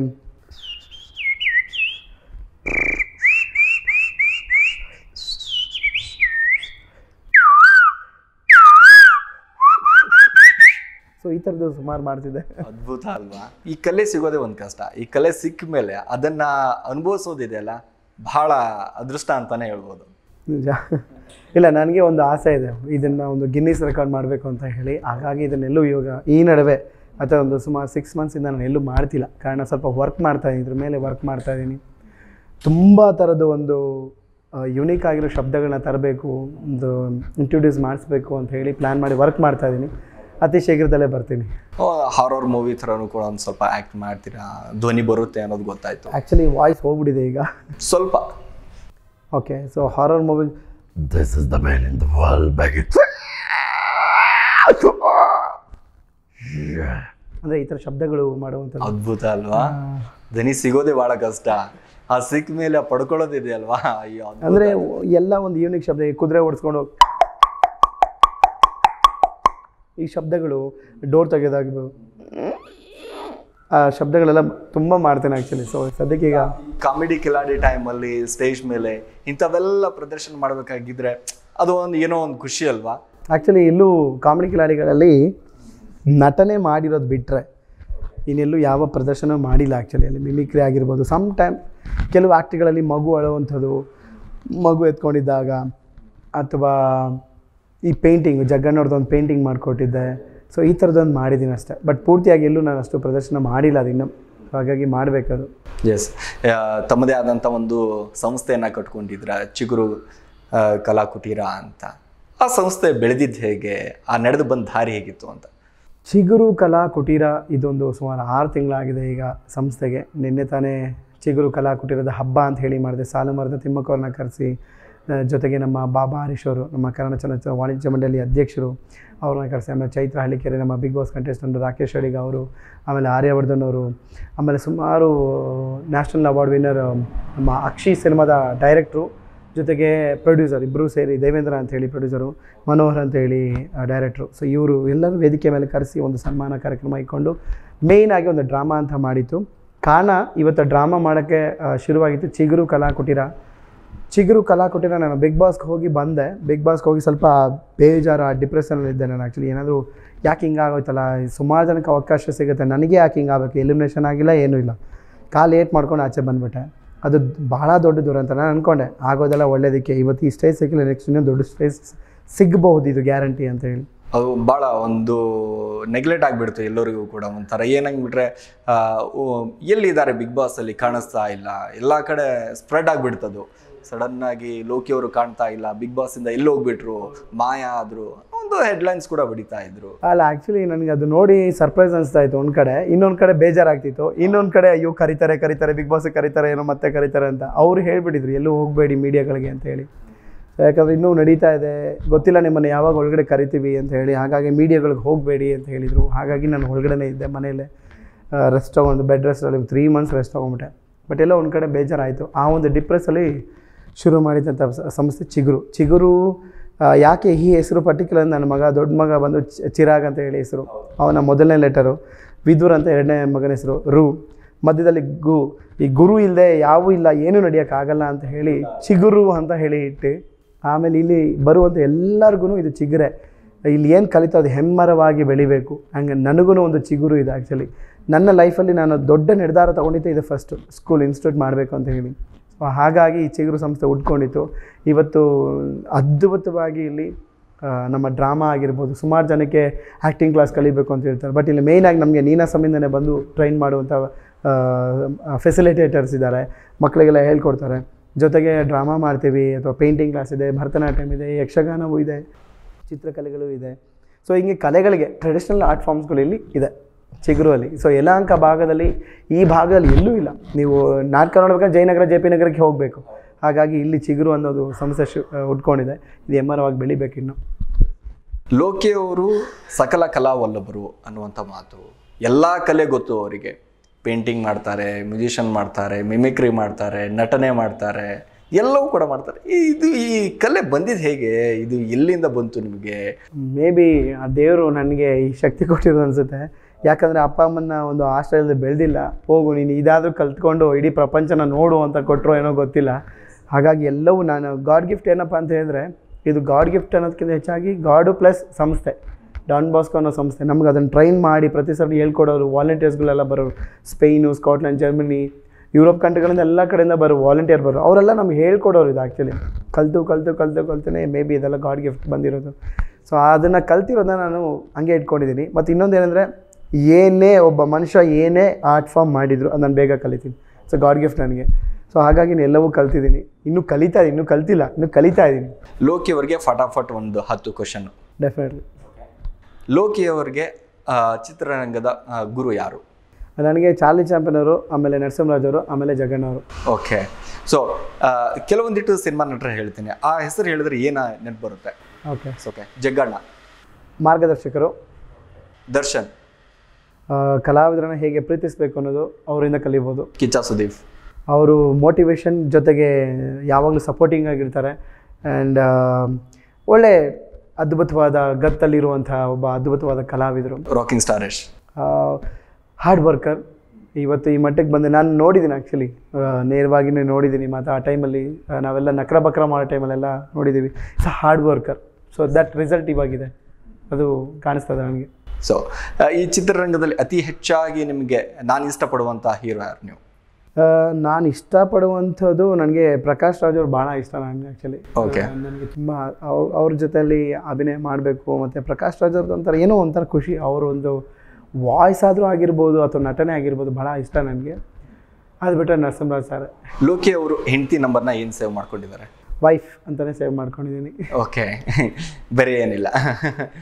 ನಾನು ಕರೆಯೋದು ಮಾತ್ರ ಚಿನ್ನು ಬಂಗಾರ ಅಂತ ಕರಿತೀನಿ, ಬಟ್ ಸೇವ್ ಮಾಡ್ಕೊಳ್ಳೋದು ವೈಫ್ ಅಂತಲೇ. ಸೊ ಫಸ್ಟ್ ನಂಬರ್ ಯಾರ್ದಿದೆ ಇವಾಗ ರೀಸೆಂಟ್ ನಿಮ್ಮ ಮೊಬೈಲಲ್ಲಿ ಕಾಲಿಂಗ್ ಲಿಸ್ಟಲ್ಲಿ? ವೈಫ್. ವೈಫ್ದೇ. ಎಸ್. ನಿಮ್ಮ ಗ್ಯಾಲರಿಯಲ್ಲಿ 7ನೇ ಫೋಟೋ ಯಾರಿರ್ಬೋದು? ನಮಗೆ ಚಿಗುರುದೇ ಜಾಸ್ತಿ ಇದೆ ಅದರಲ್ಲಿ ಆ್ಯಕ್ಚುಲಿ. ಆಲ್ಮೋಸ್ಟ್ ಎಲ್ಲ ಆಲ್ಮೋಸ್ಟ್ ಈಗ ಮೊನ್ನೆ ರೀಸೆಂಟಾಗಿ. ಬಟ್ ಗ್ಯಾಲ್ರಿ ನನ್ನ ಡಿಸ್ಪ್ಲೇಯಲ್ಲಿ ಬಂದು ನನ್ನ ಮಗಂದಿದೆ ಆ್ಯಕ್ಚುಲಿ. ಯಾವಾಗಲೂ ನನ್ನ ಮಗ ವೈಫ್ ಇಬ್ಬರದು ಯಾವಾಗಲೂ ಜೊತೆಲೇ ಇರುತ್ತೆ ಅದು. ಅತಿ ಹೆಚ್ಚು ಲೋಕಿಯವರು ಶಾಪಿಂಗ್ ಮಾಡೋದಲ್ಲಿ? ಮುಂಚೆ ಮಾಡ್ತಿದ್ದೆ ಶಾಪಿಂಗು. ಈಗ ಹೆಚ್ಚಾಗಿ ಶಾಪಿಂಗ್ ಮಾಡೋದು ಬಟ್ಟೆ ಅಂತ ಹೋದರೆ ಶ್ರೀರಾಮ್ಪುರ. ಯಾಕಂದರೆ ವಿವಿಧವಾದ ಬಟ್ಟೆಗಳು ಸಿಗುತ್ತೆ. ಅದು ತಂದು ನಾನು ಸ್ಟಿಚ್ ಮಾಡ್ತೀನಿ, ನನಗೆ ಬೇಕಾಗಿರೋ ಥರ ಹೊಲ್ಕೊತೀನಿ. ಆಮೇಲೆ ಸಮ್ ಡಿಸೈನ್ಸ್ ಏನಾದ್ರು ಬೇಕು ನಾನೇ ಮಾಡ್ಕೊತೀನಿ. ಹಾಗೆ ವೈಫು ಡಿಸೈನರು, ಅವ್ರು ತಂದೆಯವರು ಅದ್ಭುತವಾದ ಡಿಸೈನರು. ಸೊ ಹಂಗಾಗಿ ನನಗೆ ಇವಾಗ ಶಾಪಿಂಗ್ ಅದೇ. ಓಕೆ. ಲೋಕಿಯವರಿಗೆ ಇಷ್ಟವಾದ ಊಟ? ನನಗೆ ಪಲಾವ್ ಅಂದರೆ ತುಂಬ ಇಷ್ಟ. ಪಲಾವ್ ಜೊತೆಗೆ ಚಿತ್ರಾನ್ನ, ಅವೆರಡು ನನಗೆ ಫೇವ್ರೆಟ್ ಫುಡ್ಡು. ಆಮೇಲೆ ಪ್ಯೂರ್ ವೆಜಿಟೇರಿಯನ್ ಬೇರೆ. ಪ್ಯೂರ್ ವೆಜಿಟೇರಿಯನ್, ಯಾವುದೇ ಕಾರಣಕ್ಕೂ ನಾನ್ ವೆಜ್ ಮುಟ್ಟಂಗಿಲ್ಲ. ಆ ಥರ ಏನು ಅನಿಸಿಲ್ಲ. ಯಾಕಂದರೆ ಬೆಳೆದಿರೋದೇ ಚರ್ಚಲ್ಲಿ ಬೆಳೆದಿರೋ. ಅಲ್ಲೆಲ್ಲ ನೀವು ನೋಡಿರ್ಬೋದು, ಅಲ್ಲಿ ಪ್ರತಿ ಹಬ್ಬನೂ ಅದೇ, ಸತ್ರು ಅದೇ, ಬದುಕರು ಅದೇ, ಊಟಿದ್ರು ಅದೇ, ಎಲ್ಲ ನಾನ್ ವೆಜ್. ಬಟ್ ಯಾಕೋ ಇದುವರೆಗೂ ತಿಂದಿಲ್ಲ. ಆದರೆ ನಮ್ಮ ಮನೆ ಕಡೆ ಹೆಂಗೆ ಅಂದರೆ ಒಂದು ನಾಯಿ ಮನೆ ಮುಂದೆ ಪಾಸ್ ಆಗಲ್ಲ, ರಬಕಂತ ಹೋಗಿರ್ತದೆ, ಆ ಮಟ್ಟಕ್ಕೆ ತಿಂತಾರೆ. ಬಟ್ ನಾನು ಯಾಕೆ ಹಿಂಗಿದೆ ನನಗೆ ಗೊತ್ತಿಲ್ಲ ಇನ್ನು ಆ್ಯಕ್ಚುಲಿ. ಓಕೆ. ಲೋಕಿಯವರಿಗೆ ಅತಿ ಹೆಚ್ಚಾಗಿ ಪ್ರೀತಿ ಮಾಡೋರು ಯಾರು? ನನ್ನ ವೈಫು. ಅದು ಬಿಟ್ಟರೆ ನನ್ನ ಸಾಕಿ ಬೆಳೆಸಂಥ ಫಾದರ್ಸ್ ಆ್ಯಂಡ್ ಸಿಸ್ಟರ್. ಲೋಕಿಯವರು ಕರ್ನಾಟಕ ಜನತೆಗೆ ಏನು ಹೇಳ್ತಾರೆ? ಜನತೆಗೆ ಏನಂದ್ರಪ್ಪ, ಕಲಾವಿದರಿಗೆ ಸಪೋರ್ಟ್ ಮಾಡಿ. ಎಸ್ಪೆಷಲಿ ಹೊಸ ಕಲಾವಿದರುಗಳು ಬರೋರಿಗೆ ಸಪೋರ್ಟ್ ಮಾಡಿದ್ರೆ ತುಂಬ ಕಲಾವಿದರುಗಳು ಜನ ಉಟ್ಕೊತಾರೆ, ಒಳ್ಳೊಳ್ಳೆ ಕಂಟೆಂಟ್ಗಳನ್ನ ತರ್ತಾರೆ. ಕಂಟೆಂಟ್ಗಳನ್ನ ನೀವು ತರೋದಕ್ಕಿಂತ ಹೆಚ್ಚಾಗಿ ಎಲ್ಲೋ ಒಂದು ಕಡೆ ನಿಮ್ಮ ಸಪೋರ್ಟ್ ಬೇಕು. ನಿಮ್ಮ ಸಪೋರ್ಟ್ ಇತ್ತು ಅಂದರೆ ಹೇಳಿದ್ರೆ ನನ್ನಂಥ ಕಲಾವಿದರುಗಳು ಇನ್ನೂ ಸಾಕಷ್ಟು ಜನ ಹಿಂದೆ ಇದ್ದಾರೆ. ನನಗಾದರೆ ವೇದಿಕೆ ಸಿಕ್ಕಿದೆ, ಸುಮಾರು ಜನಕ್ಕೆ ವೇದಿಕೆ ಸಿಕ್ಕಿಲ್ಲ, ಹುಡುಕಾಟದಲ್ಲಿದ್ದಾರೆ. ಎಲ್ಲೋ ಒಂದು ಕಡೆ ಅವ್ರಿಗೊಂದು ಸಪೋರ್ಟ್ ಆಗುತ್ತೆ. ದಯವಿಟ್ಟು ಎನ್ಕರೇಜ್ ಮಾಡಿ. ಹೊಸ ಕಲಾವಿದರುಗಳಿಗೆ ಯಾರೇ ಬರಲಿ, ಆಗಲೇ ಬೆಳೆದು ನಿಂತಿರೋರಿಗೆ ಸಪೋರ್ಟ್ ಮಾಡೋದಕ್ಕಿಂತ ಹೆಚ್ಚಾಗಿ ಹೊಸ ಕಲಾವಿದರುಗಳಿಗೆ ಕೊಡಿ ಅಂತ ನಾನು ಕೇಳ್ಕೊತೀನಿ. ಎಸ್. ಯಾಕಂದರೆ ಈಗಾಗಲೇ ಕಾಮಿಡಿ ಕಿಲಾಡಿಗಳಲ್ಲಿ ಸಾಕಷ್ಟು ಜನ ಬರ್ತಾರೆ. ಕೇವಲ ಕಾಮಿಡಿ ಕಿಲಾಡಿ ಅಂತಲ್ಲ, ಬೇರೆ ಬೇರೆ ಪ್ಲಾಟ್ಫಾರ್ಮ್ ಯಾವುದೇ ಆಗಿರ್ಬೋದು. ಎಲ್ಲ ಒಂದು ಕಡೆ ಇವಾಗ ಯೂಟ್ಯೂಬ್ ನೋಡಿ, ಎಷ್ಟು ಜನ ಯೂಟ್ಯೂಬಲ್ಲಿ ಮಾಡ್ತೀವಿ. ಉದಾಹರಣೆಗೆ ನೀವು ಒಂದು ಯೂಟ್ಯೂಬ್ ಮಾಡ್ಕೊಂಡು ಮಾಡ್ತೀವಿ, ಕಲಾವಿದರುಗಳಿಗೆ ಪ್ರಚಾರ ಮಾಡಬೇಕು, ಕಲಾವಿದರಿಗೆ ತೋರಿಸ್ಬೇಕು ಅಂತ ಹೇಳಿ. ಯಾಕೆ ನಾವು ಸಪೋರ್ಟ್ ಮಾಡಬಾರ್ದು ಇಂಥವ್ರಿಗೆ ಅಲ್ವಾ? ಈ ಕೆಳಗಡೆ ಅಟ್ಲೀಸ್ಟ್ ಇವಾಗ ನೋಡಿ ಎಲ್ಲ ಕಮೆಂಟ್ಸ್ ಮಾಡ್ತಿರ್ತಾರೆ, ಕೆಳಗಡೆ ಆಗ್ತಿರ್ತಾರೆ, ಸೂಪರ್ ಗುರು ನೀನು ಹೇಳಿತು ಅದು ಇದು ಅಂತ ಹೇಳಿ. ಯಾಕೆ ಹೊಸಬ್ರಿಗೆ ಯಾಕೆ ಮಾಡಬಾರ್ದು? ಹೌದು. ಹೊಸಬ್ರಿಗೆ ಅವರೊಂದು ಐಡಿಯಾಸ್ಗಳಾಗಿರ್ಬೋದು ಎಲ್ಲ ಒಂದು ಕಡೆ ಹೇಳುತ್ತಾರೆ, ಆಗಲಿ, ಹ್ಯಾಪನ್ಸ್, ತಪ್ಪು ಆಗುತ್ತೆ. ಬಟ್ ಹೊಸ ಕಲಾವಿದರಿಗೆ ಸಪೋರ್ಟ್ ಮಾಡಿ. ಆ್ಯಂಡ್ ಹೊಸ ಕಲಾವಿದ ಸಪೋರ್ಟ್ ಮಾಡೋದ್ರಿಂದ ಒಳ್ಳೊಳ್ಳೆ ಕಂಟೆಂಟ್ಗಳು ಬರುತ್ತೆ, ಇನ್ನೂ ಅದ್ಭುತವಾದ ಕಂಟೆಂಟ್ಗಳು ತರ್ತಾರೆ. ಅದೇ ಆದಷ್ಟು ನಿಮ್ಮ ಸ್ನೇಹಿತರುಗಳಿಗೆ, ನಿಮ್ಮ ಫ್ಯಾಮಿಲಿ ಮೆಂಬರ್ಸ್ಗಳಿಗೆ. ಯಾಕಂದರೆ ಇವಾಗೆಲ್ಲ ಥಿಯೇಟ್ರ್ಗಳೆಲ್ಲ ಕ್ಲೋಸ್ ಆಗ್ತದೆ, ಸಿಂಗಲ್ ಥಿಯೇಟ್ರ್ಗಳಿಲ್ಲ, ಎಲ್ಲ ಮಲ್ಟಿಪ್ಲೆಕ್ಸ್ಗಳಿಗೆ ಹೋಗಬೇಕು. ಇಲ್ಲ ಅಂದರೆ OTT ಅಂತ ಬಂದುಬಿಟ್ಟಿದೆ ಈಗ, OTTಗಳಲ್ಲಿ ನೋಡಬೇಕು, ಇಲ್ಲಾಂದರೆ ಯೂಟ್ಯೂಬ್ಗಳಲ್ಲಿ ನೋಡಬೇಕು. ಸೊ ಹಾಗಾಗಿ ಹಲವಾರು ಮುಖಾಂತರ ಆದರೂ ಹೊಸ ಕಲಾವಿದರುಗಳು ಬರ್ತಿದ್ದಾರೆ, ಹೇಗೋ ಒಂದು ಮುಖಾಂತರ ಬರ್ತಿದ್ದಾರೆ. ಸೊ ದಯವಿಟ್ಟು ಸಪೋರ್ಟ್ ಮಾಡಿ ಎಲ್ರಿಗೂ. ಎಸ್. ಕೊನೆಯದಾಗಿ ಕರ್ನಾಟಕದ ಜನತೆಗೆ, ಅದರ ಜೊತೆಗೆ ನಮ್ಮ ಜನಶಕ್ತಿ ನ್ಯೂಸಿಂದ ಹೇಳೋದಾದರೆ, ನಿಮ್ಮ ಅಭಿಮಾನಿಗಳಿಗೆ, ಇನ್ನು ನಿಮಗೆ ಕಾಮಿಡಿ ಕಿಲಾಡಿ ನಿಮ್ಮ ಟೀಮ್ಗೆ ಹೇಳೋದಾದರೆ ಏನು ಹೇಳ್ತೀರಾ? ನನ್ನನ್ನು ಇಷ್ಟಪಡುವಂಥ ಎಲ್ಲ, ನನ್ನನ್ನೇ ಅಂತಲ್ಲ ಕಲಾವಿದರನ್ನ ಇಷ್ಟಪಡುವಂಥ ಎಲ್ಲ ಜನತೆಗೆ ನಾನು ಒಂದು ಮಾತು, ಇಷ್ಟು ದಿವಸ ನಾನು ಈ ಕಾಮಿಡಿ ಕಿಲಾಡಿಗಳಲ್ಲಿ ನಿಮ್ಮನ್ನು ರಂಜಿಸಿದ್ದಕ್ಕೆ, ಆಮೇಲೆ ನೀವು ನನ್ನನ್ನು ಮನಸ್ಸಲ್ಲಿ ಇಟ್ಟು ಲೋಕೇಶ್ ಅಂತ ಗುರುತಿಸ್ತೀರಲ್ಲ, ಅದು ನನ್ನ ನಿಜವಾದ ಪ್ರೀತಿ. ಅದು ನಾನು ಯಾವಾಗಲೂ ನಿಮಗೆ ಚಿರಋಣಿ. ಜೊತೆಗೆ ಜೀ ಕನ್ನಡ ವಾಹಿನಿಗೂ ಚಿರಋಣಿ. ಯಾಕಂದರೆ ಇವತ್ತು ಹೊಸ ಜೀವನ ಕಟ್ಟಿಸ್ಕೊಟ್ಟಿದ್ದಕ್ಕೆ. ಇವತ್ತು ನಾನು ಅನ್ನ ತಿಂತಾ ಇದ್ದೀನಿ ಜೀ ಕನ್ನಡ ವಾಹಿನಿಯಿಂದನೇ. ಯಾವುದೇ ಕಾರ್ಯಕ್ರಮ ಆಗಲಿ, ಯಾವುದೇ ಸಿನಿಮಾ ಬರಲಿಂದ್ರೂ ಜೀ ಕನ್ನಡ ನೆನೆಸ್ಕೊತೀನಿ. ಯಾಕಂದರೆ ಅವತ್ತಲ್ಲಿ ಮಾಡಿದ್ದಕ್ಕೆ ಇವತ್ತು ನನಗೆ ಸಿಗ್ತಾ ಇರೋದಿಲ್ಲ. ಹಾಗಾಗಿ ಜೀ ಕನ್ನಡ ಪ್ಲಸ್ ನಿಮ್ಮ ಎಲ್ರಿಗೂ ಈ ಒಂದು ಸ್ಥಾನ ಕೊಟ್ಟಿರೋದಕ್ಕೆ ಮತ್ತೆ ನಿಮ್ಮನ್ನು ಹೆಚ್ಚಾಗಿ ನಗ್ಸೋಕ್ಕೆ ಪ್ರಯತ್ನ ಮಾಡ್ತಿದ್ದೀನಿ. ಹೊಸ ಸಿನಿಮಾ ಗೆಳೆಯ ಅಂತ ಹೇಳಿ, ನಾವೇ ಭಾಗ್ಯವಂತರು, SIT 13 ಅಂತ ಹೇಳಿ ಸಿನಿಮಾ, ಇಷ್ಟು ಸಿನಿಮಾಗಳು ಬರ್ತಿದೆ. ನನ್ನದೇ ಆದ ಒಂದು ಸಿನಿಮಾ ಈಗ ಮಕ್ಕಳ ಸಿನಿಮಾ ಮಾಡ್ತಾಯಿದ್ದೀನಿ, ಫೈಲ್ ನಂಬರ್ 25 ಅಂತೇಳಿ, from the dust file number 25 ಅಂತ ಹೇಳಿ ಒಂದು ಸಿನಿಮಾ. ಬೀದಿ ಮಕ್ಕಳಂದರೆ ಯಾರು, ಇವ್ರು ಬೀದಿ ಮಕ್ಕಳು ಯಾಕೆ ಆಗ್ತಾರೆ, ಬೀದಿ ಮಕ್ಕಳಂದರೆ ಎಲ್ಲಿಡ್ತಾರೆ, ಇವ್ರಿಗೂ ಯಾರು ನೋಡ್ಕೊತಾರೆ, ಕೊನೆಗೆ ಸೊಸೈಟಿಯಲ್ಲಿ ಎಲ್ಲಿ ಹೋಗ್ತಾರೆ ಇವರು, ಆ ಒಂದು ಕಥೆನ ಇಟ್ಕೊಂಡು ಮಾಡ್ತಾಯಿದ್ದೀನಿ. ಇದು 2019 ನನ್ನದೇ ಆದ ನನ್ನನ್ನೇ ಒಂದು ಯುರೋಪಲ್ಲಿ ಆಸ್ಟ್ರಿಯಾ ದೇಶದಲ್ಲಿ ಕರೆದು ಸನ್ಮಾನ ಮಾಡಿ ಒಂದು ಹಾನರ್ ಮಾಡಿದ್ರು. ಕಾರಣ ran never kid become A star ಅಂತೇಳಿ. ಅಂದರೆ ಬೀದಿ ಹುಡುಗ ಇವತ್ತು ಈ ಮಟ್ಟಿಗೆ ಸೊಸೈಟಿಯಲ್ಲಿ ಬದುಕ್ತಾ ಇದ್ದಾನೆ ಅಂತ ಹೇಳಿ. ಸೊ ನಂತರ ಇನ್ನೂ ಹಲವಾರು ಜನ ಬದುಕ್ತಾ ಇದ್ದಾರೆ. ಅಂಥವ್ರಿಗೆ ಚಿಗುರು ಕಲಾ ಕುಟೀರ ಇವತ್ತು ಹೇಳ್ತೀನಿ, ಈ ನೋಡುಗರಿಗೂ ಹೇಳ್ತೀನಿ, ಯಾರೇ ಕಲಾವಿದರುಗಳಿದ್ರೂ ನನ್ನ ಕೈಲಿ ಫೀಸ್ ಕೊಡೋಕ್ಕಾಗಲ್ಲ, ಅಟ್ಲೀಸ್ಟ್ ನನಗೆ ಕನ್ವೀನಿಯನ್ಸ್ ಇಟ್ಕೊಂಡು ನಾನು ಬರ್ತೀನಿ, ಕಲಿಸ್ಕೊಡಿ ಸರ್ ಅಂತಂದರೆ ಡೆಫಿನೆಟ್ಲಿ ನಾನು ಹೇಳ್ಕೊಡ್ತೀನಿ. ಚಿಗುರು ಕಲಾ ಕುಟೀರದಲ್ಲಿ ಬನ್ನಿ, ನಾನು ಹೇಳ್ಕೊಡ್ತೀನಿ. ಡ್ರಾಮಾ ಆಗಿರ್ಬೋದು, ಪೇಂಟಿಂಗ್ ಆಗಿರ್ಬೋದು, ಏನು ಬೇಕಾದ್ರೂ ಆಗಿರ್ಬೋದು, ನಾನು ಹೇಳ್ಕೊಡ್ತೀನಿ ಕಲೆಯಲ್ಲಿ. ಸೊ ಇದು ಓನ್ಲಿ ಯಾರು ನೀಡಿದೆ ಬಂದು ದಯವಿಟ್ಟು ಕಲೀರಿ. Thank you sir. ಎಷ್ಟೊತ್ತಿಗೆ ಜನಶಕ್ತಿ ನ್ಯೂಸ್ ಜೊತೆಗೆ ತಮ್ಮ ಅಭಿಪ್ರಾಯಗಳ ಜೊತೆಗೆ ಹಾಗೆ ತಮ್ಮ ಕಷ್ಟದ ಹಾದಿಯಲ್ಲಿ ನಡೆದುಕೊಂಬಂದ ಹಾದಿ, ಸೊ ಆ ಜರ್ನಿ ಹೇಗಿತ್ತು, ಚಿತ್ರರಂಗದ ಜರ್ನಿ ಆಗಿರ್ಬೋದು, ಕಾಮಿಡಿ ಕಿಲಾಡಿ ಜರ್ನಿ ಆಗಿದ್ದು ಎಲ್ಲವೂ ಕೂಡ ಅದ್ಭುತವಾಗಿತ್ತು. ಯಾಕಂದರೆ ಒಬ್ಬ ಮನುಷ್ಯ ಬೆಳಿಬೇಕಂದ್ರೆ ಆ ಪಟ್ಟಿರುವಂಥ ಕಷ್ಟ, ಶ್ರಮ ಇವತ್ತು ಇಲ್ಲಿ ಬಂದು ನಿಲ್ಲಿಸಿದೆ. Thank you so much. S ವೀಕ್ಷಕರೇ, ನೋಡಿದ್ರಲ್ಲ ಲೋಕಿ ಅವರು ಬೆಳೆದು ಬಂದಂಥ ಹಾದಿಯನ್ನು, ಯಾವ ರೀತಿ ಹಾದಿ ಇತ್ತು. ಯಾಕಂದರೆ ಒಬ್ಬ ರಸ್ತೆ ಮೇಲೆ ಓಡಾಡಿಕೊಂಡು ಭಿಕ್ಷೆ ಬೇಡದಂಥ ಹುಡುಗ ಇವತ್ತು ಚಿಗುರು ಕಲಾ ಕುಟೀರ ಒಂದು ಸಂಸ್ಥೆಯನ್ನು ತೆಗೆದುಬಿಟ್ಟು 60ರಿಂದ 70 ಹುಡುಗರನ್ನು ಉಚಿತವಾಗಿ ಆಗಿರ್ಬೋದು, ಸೊ ಸಪೋಸ್ ಅಮೌಂಟಿಂದ ಆಗಿರ್ಬೋದು, ಇದರಿಂದ ಕೂಡ ಒಂದಿಟ್ಟು ಮಕ್ಕಳಿಗೆ ತನ್ನದೇ ಆದಂಥ ಕಲೆಗಳನ್ನು ಹೇಳ್ಕೊಡುವ ಮೂಲಕ ಇಡೀ ಕರ್ನಾಟಕದ ಹೆಸರಾದಂಥ, ಅದರಲ್ಲೂ ಕೂಡ ಕಾಮಿಡಿ ಕಿಲಾಡಿಯಲ್ಲೂ ಕೂಡ ನಾವು ನೋಡಿರ್ತೀವಿ, ಎಷ್ಟೇ ಕಷ್ಟಗಳು ಬಂದರೂ ಕೂಡ ಆ ನಗು ಮೂಲಕ ನಮ್ಮೆಲ್ಲರ ನಗೆಯನ್ನು ತೆರೆಸಿಕೊಂಡಂಥ ನಾಯಕ. ತುಂಬ ಖುಷಿ ಆಯಿತು. ಎಸ್, ಇದಾಗಿತ್ತು ಇವತ್ತಿನ ವಿಶೇಷ. ಮತ್ತೊಂದು ವಿಶೇಷ ವ್ಯಕ್ತಿ ಜೊತೆ ಮತ್ತೆ ನಿಮ್ಮ ಮುಂದೆ ಬರ್ತೀನಿ. ಅಲ್ಲಿವರೆಗೂ ನೋಡ್ತಾ ಇರಿ ಜನಶಕ್ತಿ ನ್ಯೂಸ್. ಇದು ನಂಬಿಕೆಯ ವಾಸ್ತವ ರೂಪ.